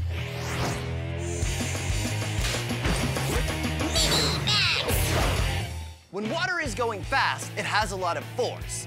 This is a power washer. It's made for cleaning concrete and wooden decks, but it doesn't use soap and it doesn't use heat. It only uses the power of water. Let's try it out. The power washer creates a stream of water that is moving really fast. It has the force to clean concrete, strip the paint, or even the Science Max logo off wood. But how do I max out the power washer? What's the most ultimate use I can think of? Power washer pumpkin carving.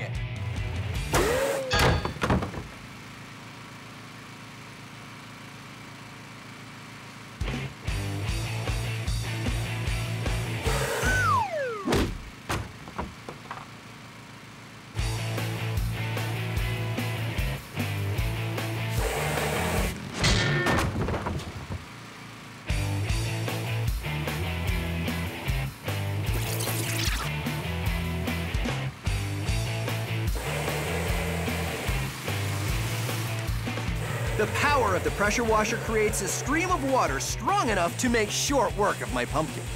Power washers may only shoot water, but they can be dangerous, so don't try this at home.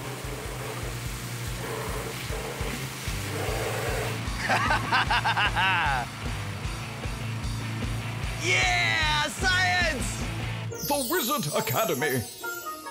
All you have to do is demonstrate true magic, and you'll be granted entry. Send in the next candidate. Oh, no, not Overwhelmo. Did someone say Overwhelmo? No, wait, no, next. Oh, not that. Okay, good, okay. Behold, it is I, Overwhelmo!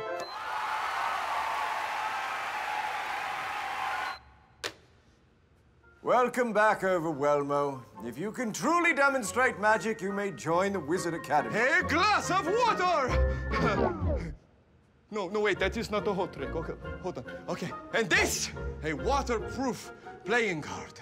I put the card on the glass and flip it upside down, and then I say the magic word. The magic word. And behold, magic!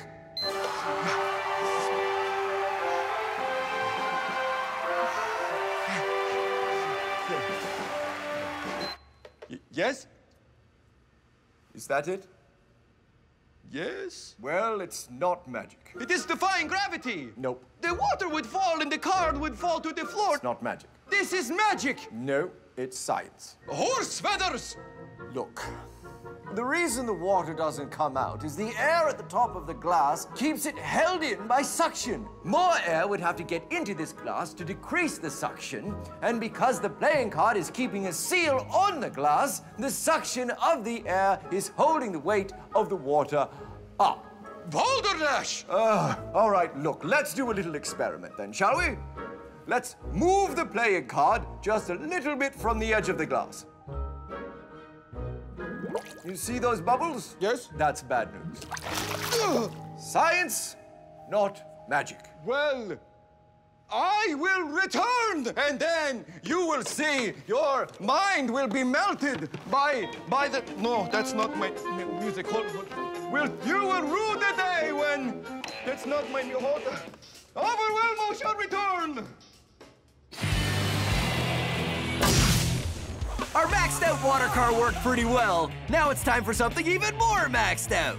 We start with a giant tank on wheels, we add a pump to pressurize the water, and a fire hose to shoot it out the back. What's more, this version is big enough for me and Anthony to ride. Water car! Amazing! Is the more super improved water car. This tank holds 1,000 liters, and right now it has 720 liters of water. We have a pump, that's right, our water pump. So the idea is we take the water from this container out through your hose, really pressurized, going really fast that way. Our car goes really fast this way. All we gotta do is just turn on the pump and we're ready to go. So we fire up the pump and the water stream comes out really strong. So strong I can barely hold on to it. Here we go! But even so, there's a problem. What's going on back there? I got it!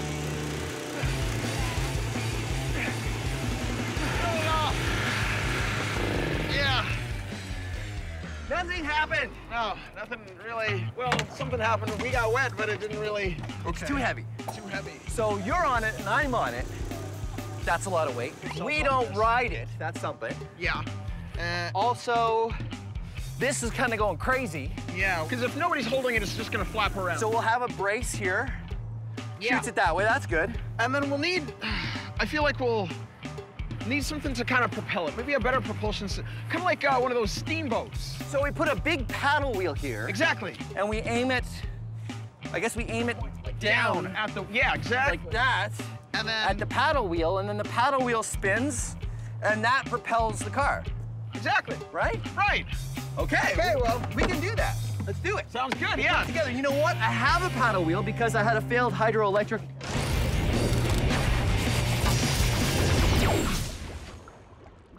This is called flyboarding. Whoa.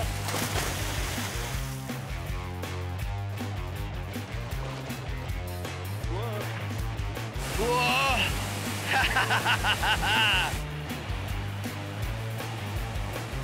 Powerful jets of water are being shot out from this board at my feet. Whoa. The engine on the watercraft behind me creates the water pressure, which travels up the hose and through the jets. The force of the water is strong enough that I can use it to fly around. So what's the difference between this and a water car? Well, We don't have to take that much water with us because it starts in the lake and ends up in the lake. So the only water I have to carry is in the hose that goes up to the platform. Woo! flyboarding is lots of fun, but it takes some practice to get it right. Bouncing on jets of water isn't easy, but I got the hang of it. It's all due to Newton's third law. For every action, there's an equal and opposite reaction. Physics! Woohoo! Our maxed out water car didn't work so well. The main reason is that much water is heavy, 720 kilograms. Yeah. So Anthony and I have a plan. Rather than rely on the force of the water going straight out the hose, we're gonna put a water wheel on the back of the water car. A water wheel works by catching water in the segments of the wheel. The weight of the water on one side of the wheel causes it to start turning. But we're gonna use the weight of the water and the pressure of the water. Hopefully, both combined will be enough force to turn the wheel, which will drive our water car forward. A little construction, and we have it ready to go. Okay, so here's the latest version of the water car, water wheel. Yeah. All right. Yeah, there we go. We try it out, but there's a problem. The trick with the water car is the water itself weighs a lot. Every liter is 1 kilogram, so our 720 liters we start with is way too heavy to get the car moving in the beginning. But as the water gets pumped out, there's a sweet spot where the weight is low enough the water car might move. But then there's only a little water left, so it's a balancing act. We fill it again and see if we can come up with a plan. Okay, new and improved version, only half full. So the idea this time is because we're starting with it only half full, right? Yeah. Then it'll begin to go a little easier because it won't have as much weight as it had the last time we did it. And Phil, Yeah? I can't even move this thing. What? I think there's too much fuel. There's too much. Yeah, there's no way we can move this. There's no way this is gonna be able to. Even half full, you Even can't half full, move I it. think we need less fuel. We gotta get down to like maybe like a quarter or something like that. The thing is, we ran it from the full tank last time, and it never Okay. moved at all. What if we gave it like a push to kind of help it get over that little bump of energy? Ah, so give it the first push when it's still got a bunch of water in it. We give it a bit of a push, and then maybe it'll go in its own. Exactly. Okay. Wanna Yeah. get it down? Absolutely. Let's do it. We start the pump and wait for the amount of water to get to just the right spot. Then we give it a push while it's still kind of heavy to start it moving. Sure enough, that push makes all the difference. The water car is light enough to roll, has some momentum to keep it going, and the force of the water coming out the pump is enough to keep it moving forward on its own. Still going! All right! Amazing! Yeah! Look at it, man! This thing worked like a beauty. It worked all. It went all the way. That way. Yeah. Way to go! The water car finally a success. It was the push. It was the push. That's all we needed to get it going. A bit of a push to get it going and a lot less water, and there you go. It totally works. All right, you want to do it again? Absolutely. All right, here we go. Okay. See you next time on Science Max Experiments at Large. So much easier to push it without any water inside it.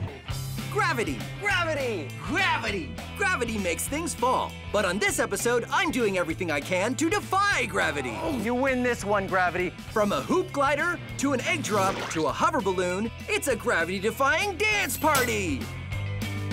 All on this episode of Science Max Experiments at Large. Greetings, Science Maximites! Welcome to Science Max Experiments at Large. My name is Phil, and today on Science Max, we're going to be looking at gravity. What goes up must come down. Today, gravity is the force that makes things fall towards the ground. But just because it's a force of nature doesn't mean that we have to listen to it. No! Today on Science Max Experiments at Large, we're going to use everything in the power of science to defy gravity. We are going to be making a hoop glider. Now, hoop gliders may not look like much, but they fly just like paper airplanes. Woohoo! And here's how you can make a hoop glider. Here's how you can make a hoop glider all your own. This is what you need. Index cards, scissors, straw, ruler, pencil, and of course, science tape, which is just like regular tape, except you use this kind of tape for science. So, here's how you do it. Take your index card and cut it into 3 equal lengths. Take 2 strips, and you take your science tape, and you tape those 2 strips and make a hoop out of it. And with the small strip, you want to make another hoop. Now, what you want to do is take your straw. Now, this straw has a little scoop at the end, and that's not very aerodynamic, so we're going to get rid of that. Ooh, maybe it was kind of aerodynamic. All right, now that we've got the straw, you have to align the hoop and the straw together. So here's what I like to do. Take some science tape and stick it on the straw, and then align it so that it's perfectly straight, and then stick it on. Looks straight to me, all right? The small hoop also has to be perfectly aligned with the first hoop. So again, put the tape on the straw first, then align them up, and then start looking down through it to make sure it's aligned. There. Once you have it all taped together, you're done your hoop glider. And it flies just like a paper airplane. Pew! Awesome. So that's what we're gonna do today. We're gonna, oh yeah, I gotta clean that up. We are going to max out the hoop glider. I'm gonna go meet Sonia at the Ontario Science Center, and we are going to max out the hoop glider into a giant version. We'll probably have to change the materials we use because, I don't think we can get a straw that big or cardboard, but still, we can figure it out. All right, here I go. Aha!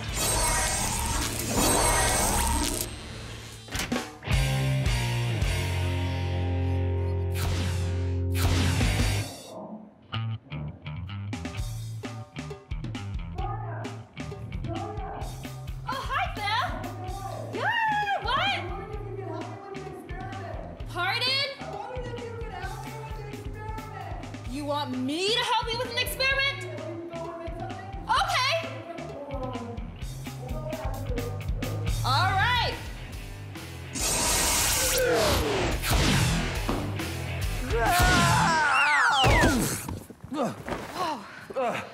Oh, Sonia, I came in. Phil, You came in here? Are you okay? Are you okay?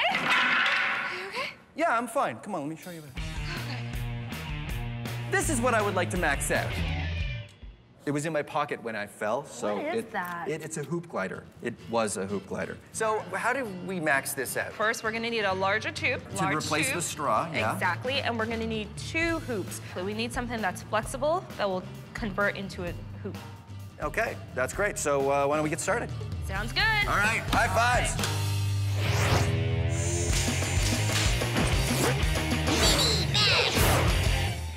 You may recognize this. It is a spring. Yes, good for you. But did you know that springs can defy gravity? Whoa! Gravity defy. Gravity defy. Gravity. Look at it fly! Defying.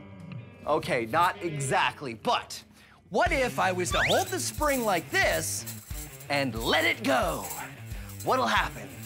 It'll fall. Yes, it'll fall. That is true. But while it's falling, what happens to this end? Does it stay in one place? Does it go up? Or does it go down? Let's find out. I'll bring this in so you can really see it. Okay, ready? Watch close. Did you see? Did you? No? Okay, tell you what. We'll watch it again, this time in slow motion. See? The bottom doesn't move, and here's why. When the top of the spring is released, gravity and the tension of the spring are pulling on it. The bottom of the spring is being pulled down by gravity and up by the tension of the spring. These forces cancel out, stopping the bottom of the spring from falling until the top reaches it. Until there's no more tension, and then the top passes the bottom and the whole thing. That is how it works. But here is the real question. Will it happen differently with a longer spring? Huh? Well, I just happen to have a longer spring! Let's max it out! Bring it. Don't tangle it. So, now that I'm up high on this fire escape, let's test it out. Okay, 3, 2, 1, go! A longer spring still has the same forces working on it. The tension of the spring pulling it up and gravity pulling it down. No matter what size of spring, these forces cancel out for the bottom of the spring until the top meets up with it. So there you go, an almost gravity-defying spring! Hey, there's no door handle on this door. I guess I have to take the stairs. Whoa.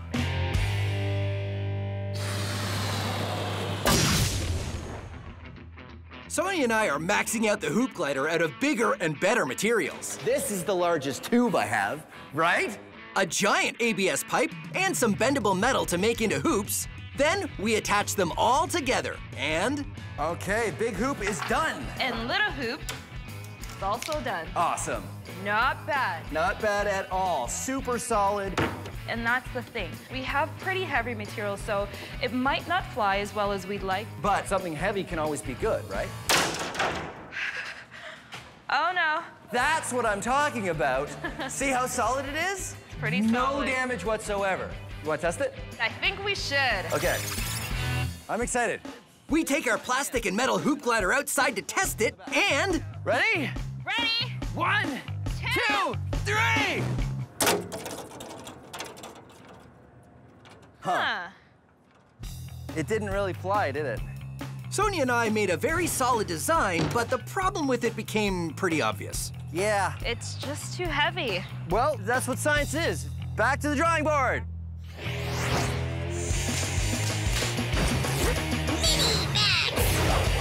Here's something fun you can do if you ever get your hands on a helium balloon. Now, helium balloons float up, not because they defy gravity, but because they're lighter than air. It's because the heavier air around it actually falls past the balloon, and that ends up pushing the balloon up. But what if this helium balloon wasn't lighter than air or heavier than air? It was exactly the same. This is what I like to do. Just take a helium balloon with a long ribbon and a bunch of paper clips and adding a little bit of weight every time. And what we want to do is make this balloon neutrally buoyant. That means it won't go up or down, but it will be neutral. You want to check it every once in a while. Let's see, 3 paper clips is clearly not enough. 5 paper clips is, ooh, 5 paper clips is pretty close. It still might float down. So you want to take off just a little bit of weight, maybe about there. Watch this. You just take the balloon and you put it somewhere and it stays. It stays put. It doesn't go up. It doesn't go down. It's attached to nothing. Now, let's max it out. Huh. I had a big balloon and it had a, oh, there. Ha ha ha ha ha. A giant balloon And look, it's a great paper towel delivery device. Say, did you want some paper towel? Here you go. Science. Yeah, don't worry about Ramona. Just put them up high. Put them up, yeah, higher. Good. Hey. Grab it. Grab it. Gravity makes things fall. But where do they fall? They fall down. Oh. Towards the center of the Earth. Eh? Gravity. It fell, didn't it? So, the Earth causes gravity, right? Well, yes, gravity. Oh, come on. Everything that has mass has gravity. Gravity. But the Earth has so much mass that the gravity produced by everything else is like nothing. I mean, forget about it. But let's say I was in space with this chicken. I would have gravity, and I could exert a gravitational force on this chicken. And if I get my angles right, I might be able to get the chicken to orbit me, like a moon. Behold, my chicken moon. Huh? Gravity. But let's get serious. What causes gravity? We don't know. What we do know is that without gravity, there would be no universe as we know it. No you, no me, no chicken moon. I'd miss my chicken moon. Chicken moon, you what? Gravity. Like it or not, the universe wouldn't exist without it. You like the sign? I'll give you a good deal. Half off.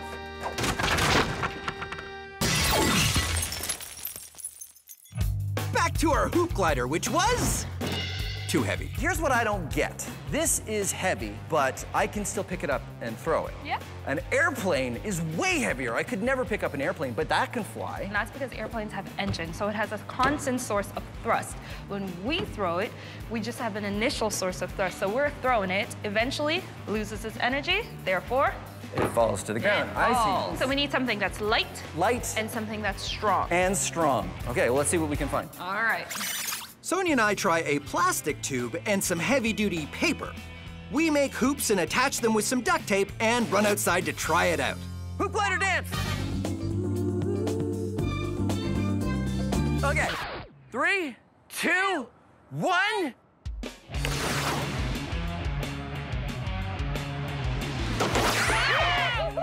That's pretty good! That was amazing! Let's try that again. Here we go. I throw the hoop glider, and although it doesn't keep flying forever, it goes much further than our first version, and also further than I could have just thrown the pipe by itself. Pretty good! So we've done a good job of making something that flies. Why don't we make a couple different kinds out of different materials, and we'll see if we can get one that flies even better than this. I think that's a good idea. Yeah, okay, let's do it. Sonia and I have created a pretty good maxed out hoop glider, but we wanted to see if different materials would make an even better one. Sonia made a much lighter version. This time I used cardboard. And I made this! Made a slightly heavier one. Let's do it. Okay, 3, 2, 1, go! Not bad. My turn. Here we go. Okay.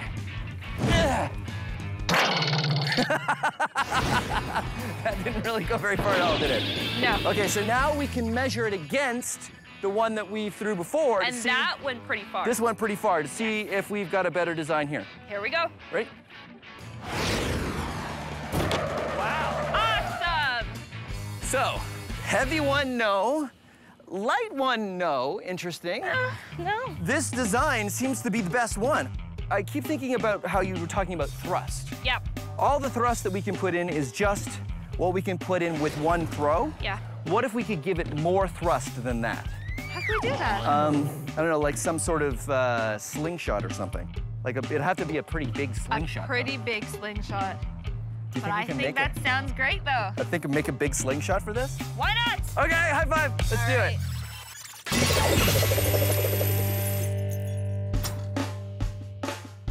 This is an egg. Eggs do not like to be dropped. Oh, fortunately, we can use the power of science to design something that'll keep the egg safe as it falls.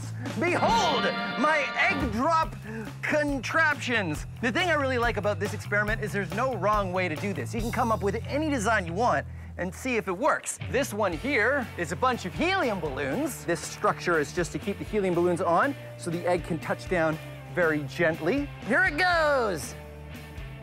Whoa. and the egg is unharmed, miraculously sound. That one worked really well. Success. This is a giant helium balloon that I think will work pretty much the same way, because I think this balloon will drop just slowly enough that the egg can actually just touch and nothing will happen.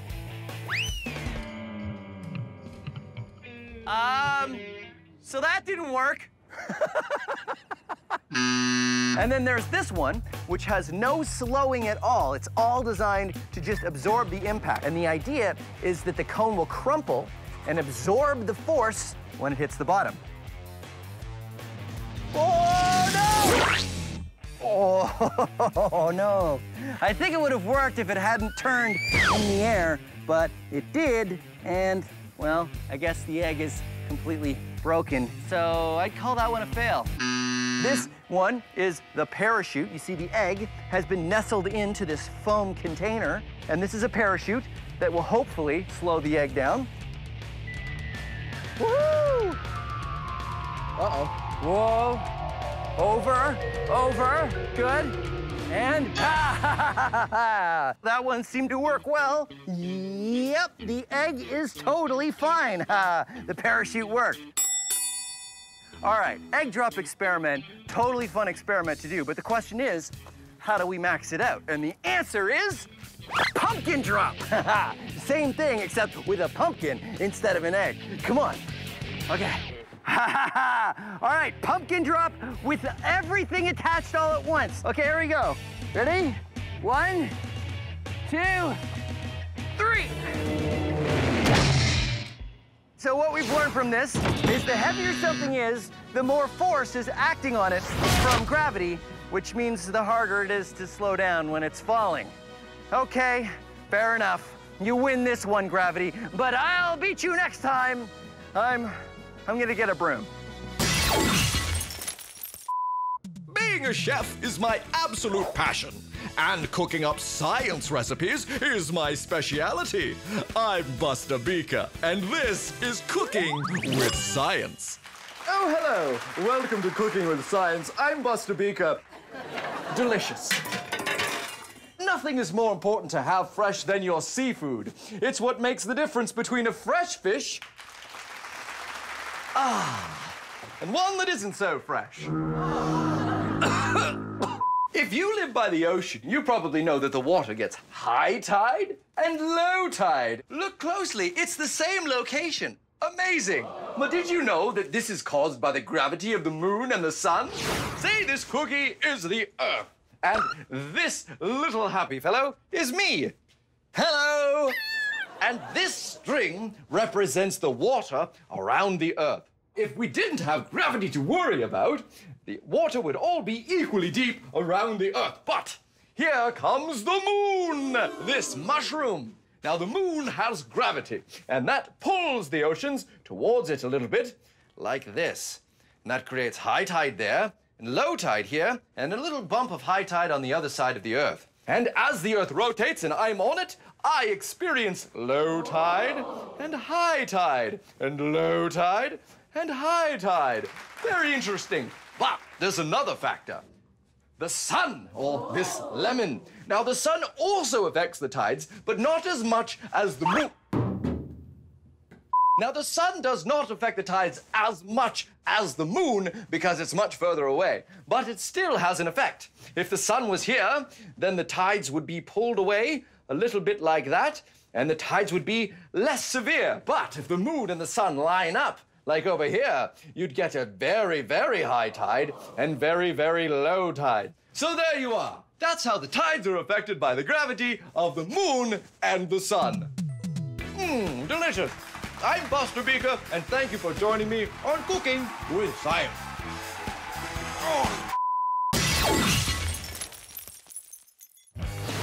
Our maxed out hoop glider was working pretty well. That was Pretty amazing. good. Here we go. But we could only give it so much thrust by throwing it. So we came up with the perfect Science Max solution. Our giant slingshot.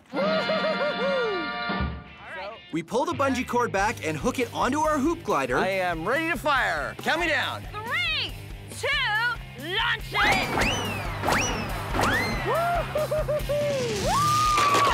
Very nice! Our slingshot is amazing.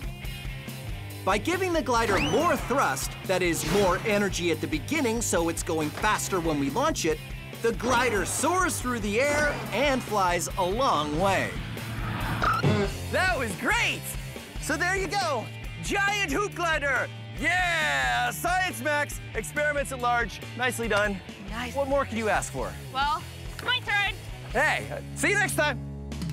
This episode of Science Max is all about hot and cold.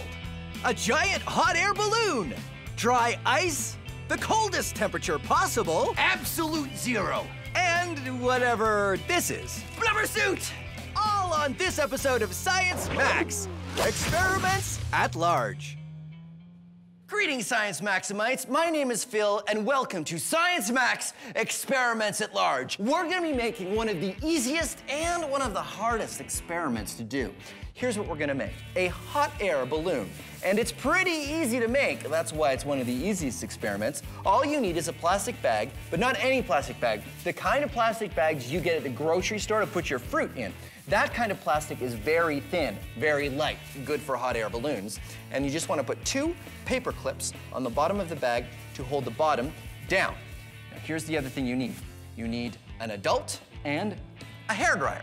Turn the hairdryer on. Put the heat on the highest setting and the fan on the lowest setting. The air inside the bag is getting hotter, which means the molecules are moving faster and they're getting further apart, which means there's going to be less of them in the same space. Less molecules means less weight, and that means it's going to be lighter. The bigger the difference in temperature between the air inside the bag and the air outside the bag, the better it's going to work. So I recommend doing this outside, actually, on a cold day. When it's been long enough, turn the hairdryer off and it will float. Haha. Now it won't float very long because the air inside the bag will quickly return to its original temperature and it will no longer be any lighter than the air outside the bag. But it's definitely fun to fly for a while it lasts. So that's what we're gonna do today on Science Max Experiments at Large. We're gonna max out the hot air balloon and make a giant hot air balloon. Yeah, I know what you're thinking. You're thinking, Phil, they already exist. Why don't you just get a giant hot air balloon? I mean, they're big and you... No. There's no fun in that. I want to make one I built myself. I don't think I'm going to be able to fly in it, but it'll still be pretty cool, I bet. I just need someone to help me. Oh, I know. Michaela from the Ontario Science Centre. Hopefully she's not busy.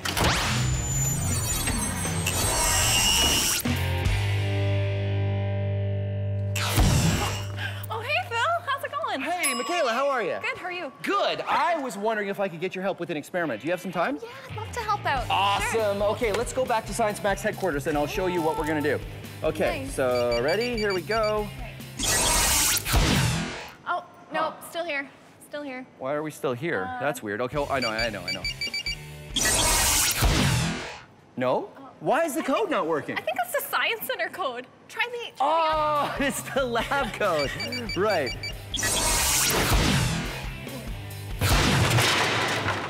Phil, are you okay? Yeah. Are you okay? Yeah, no, I'm fine. So, Michaela, I'm glad you're here because today I want to max this out.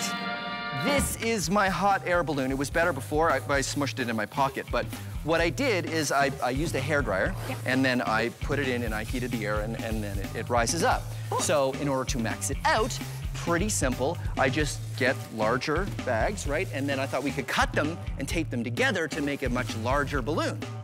It's Good idea, but you know, if we're making a hot air balloon, we need to make sure our materials are really light. The duct tape seems a little heavy. Even this bag seems a little heavy to me. In terms of, oh, you mean the weight. kind of plastic it is? Yeah, might be a little bit. it seems really thick, this one. Well, do you know for sure? I've never tried it before. All right, well, that's science. We should try it and see what happens. Let's try it. Okay, so I'll cut along the side of the bag.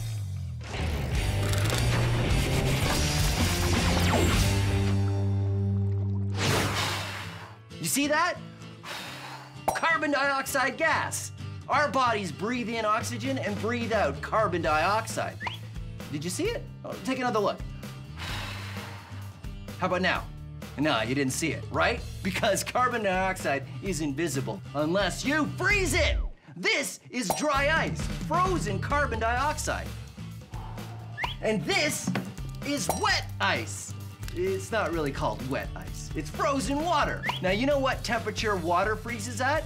Starts with a 0, ends with a, well, it's actually 0 degrees Celsius. And this freezes at -79 degrees Celsius. It's much colder. I have to hold onto it with a glove because if I held onto it with my bare hands, I'd get frostbite. So here's the experiment. If I pour some liquid water on the dry ice, will it freeze again? Let's find out.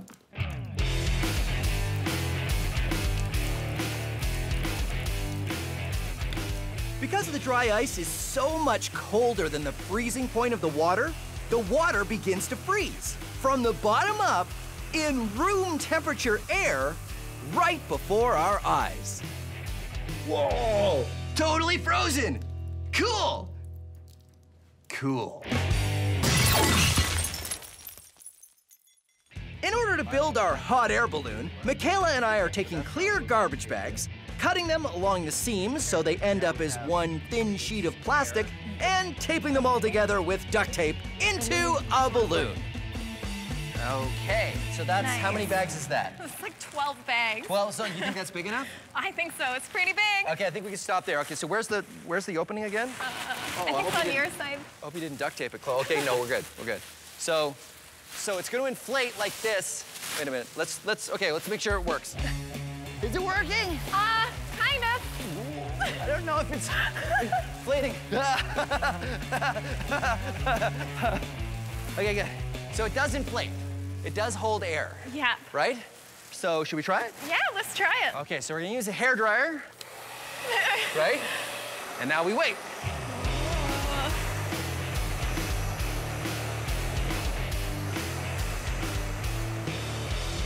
It's working. Kind of. Oh, yeah. Woohoo.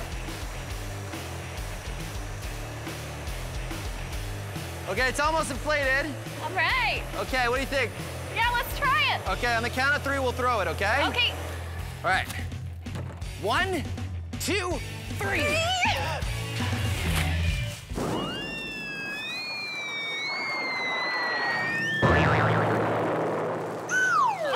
It didn't quite. Not quite.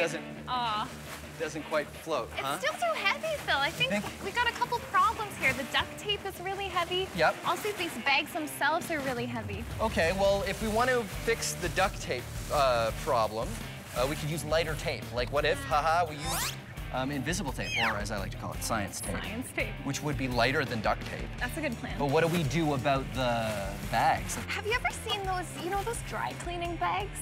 Oh, wait, I've got one. I've got one here. Cool. Perfect. Aha! Yeah, perfect. Because, you know, when I get my lab coats dry cleaned, so let me see here.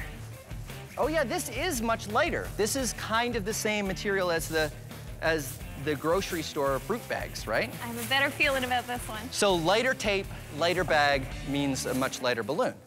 Okay, well, let's try it. First, I should probably take my lab coat out.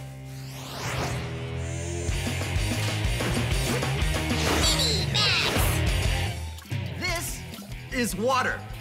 Now, it's ice water. Science! Okay, no, that's not the science part. Here's something you can do at home. Get some ice water and a way to time yourself and stick your hand in the ice water.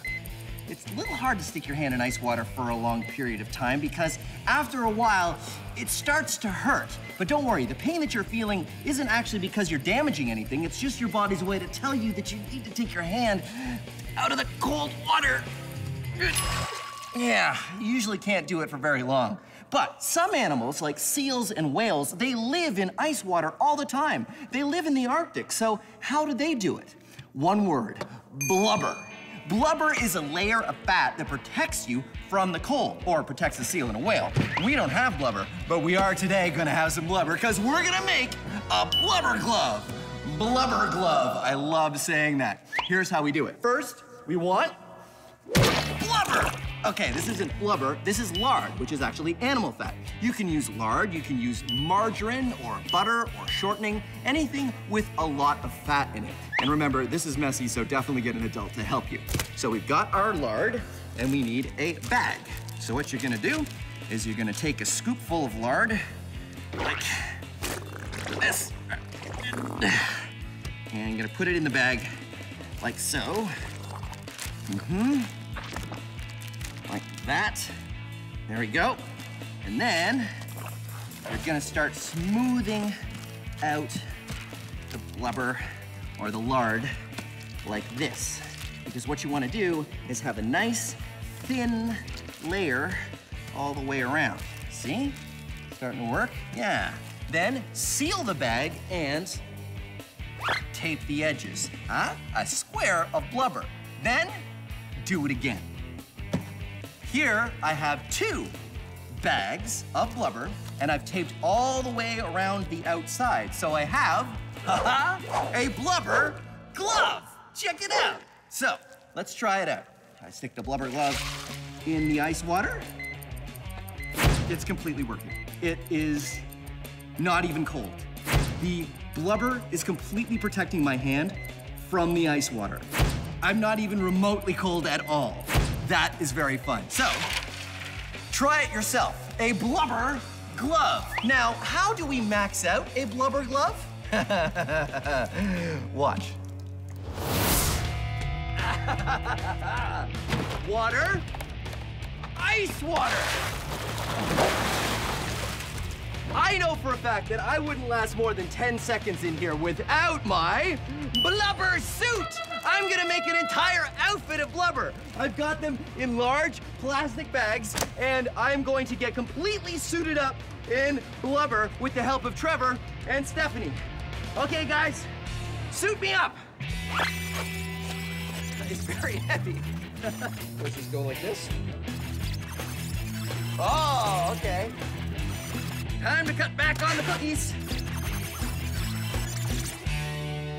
All right, let's do it. All right. Blubber suit, go!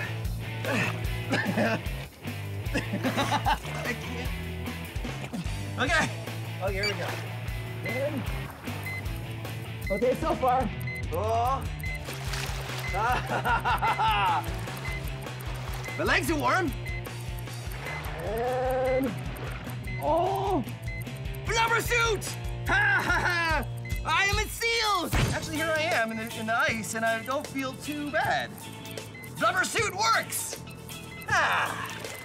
Blubber suit's refreshing, actually. You just sit back and chill out. Well, there you go. Blubber suit success. Seals and whales are able to stay in ice water for their whole lives because they have protective layers of blubber, just like I do. Okay, so now, all I have to do is get out.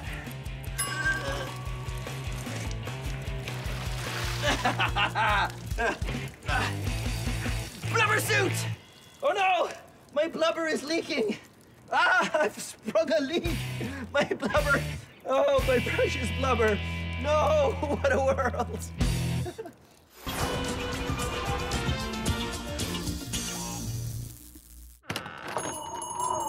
Oh, hey, how you doing?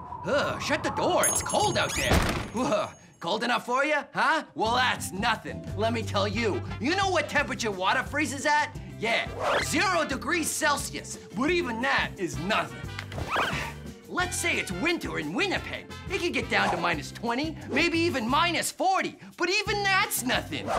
Liquid nitrogen, -196 degrees Celsius. But even that's nothing. The vacuum of space! minus 271 degrees Celsius. But even that's nothing. So, what's the coldest temperature? What's the coldest temperature you can have? It's called absolute zero, minus 273.15 degrees Celsius. At that temperature, all the little wiggling that particles do comes to a stop. Everything is frozen. No more movement, no more energy.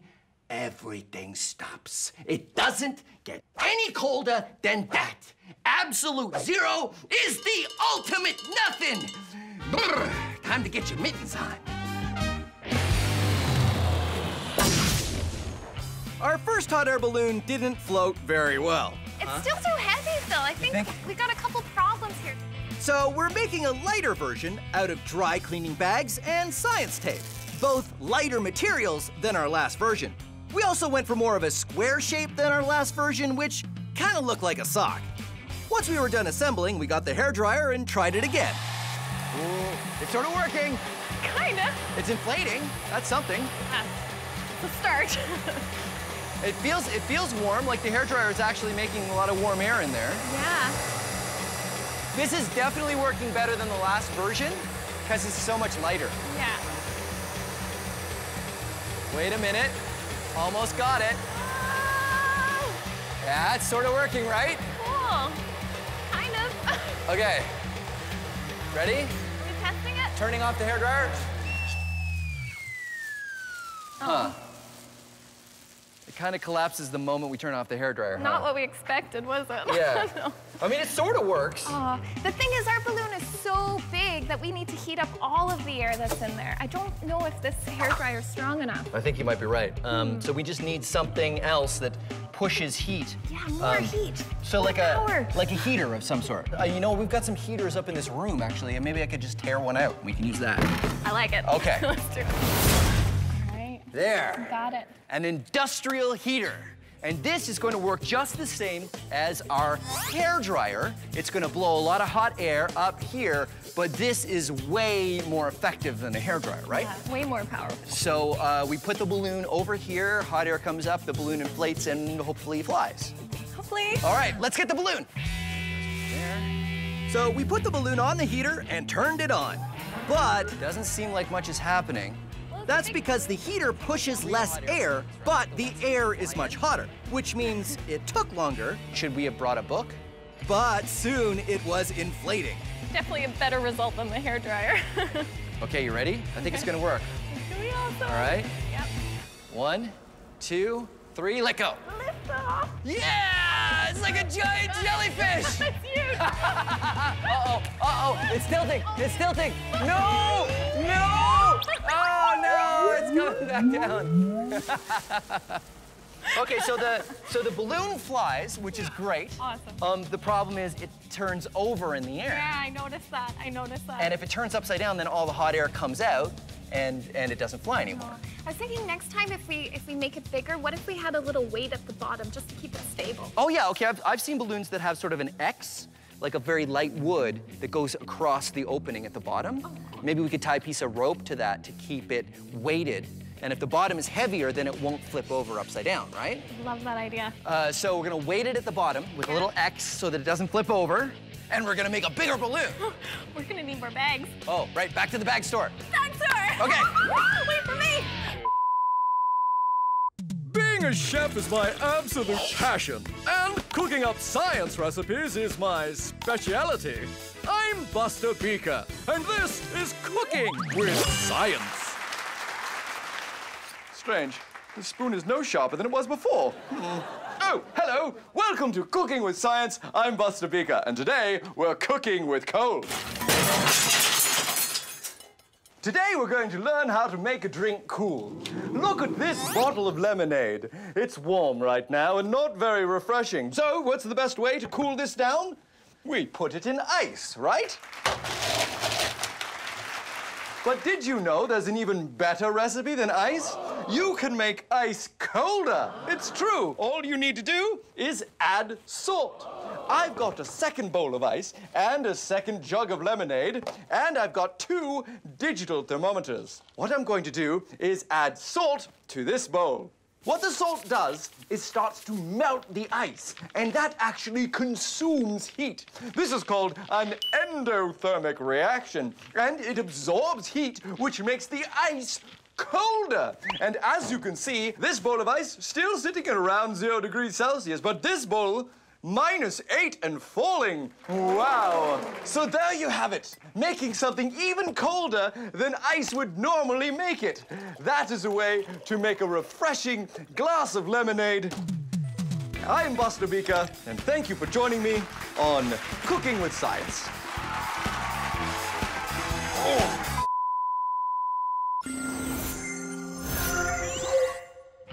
With our new heater and lighter materials, our hot air balloon was floating free. That is, until it tipped over. When that happens, all the hot air inside escapes. But Michaela and I have a solution. So we decided to build an even bigger hot air balloon and add a way to keep it upright.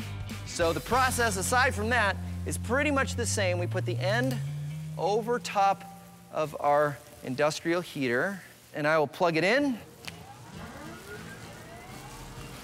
Get that hair dryer again for good measure. It's working, it's inflating, but we gotta keep fluffing it up, otherwise it just sort of sags. But you can see the top of the balloon is definitely working. It's a lot bigger than the last one, though. Do you think we made it too big, Michaela? It's really big. I think it's working. It's definitely working. Uh-oh, pull your side. Oh, man. Oh, it's totally working. I'm so surprised that this works so well. So the stick is gonna keep it balanced so the bottom faces down, but Michaela's gonna tie a string to the stick so that when it goes up, we can keep it centered. Okay, this looks good. You wanna let it go? Yeah, are we ready? Okay. Okay, 3, 2, 1. Whoa! Yeah! So let's recap. The hotter air inside the balloon is less dense than the colder air on the outside. And because we were able to get the air hot enough and the balloon light enough, it floats. Science Max, experiments at large. Hot air balloon. Thank you, Michaela. Awesome. That was so cool. Wait a minute, who has the string? Oh, no. Ah! Oh no, oh no, oh no!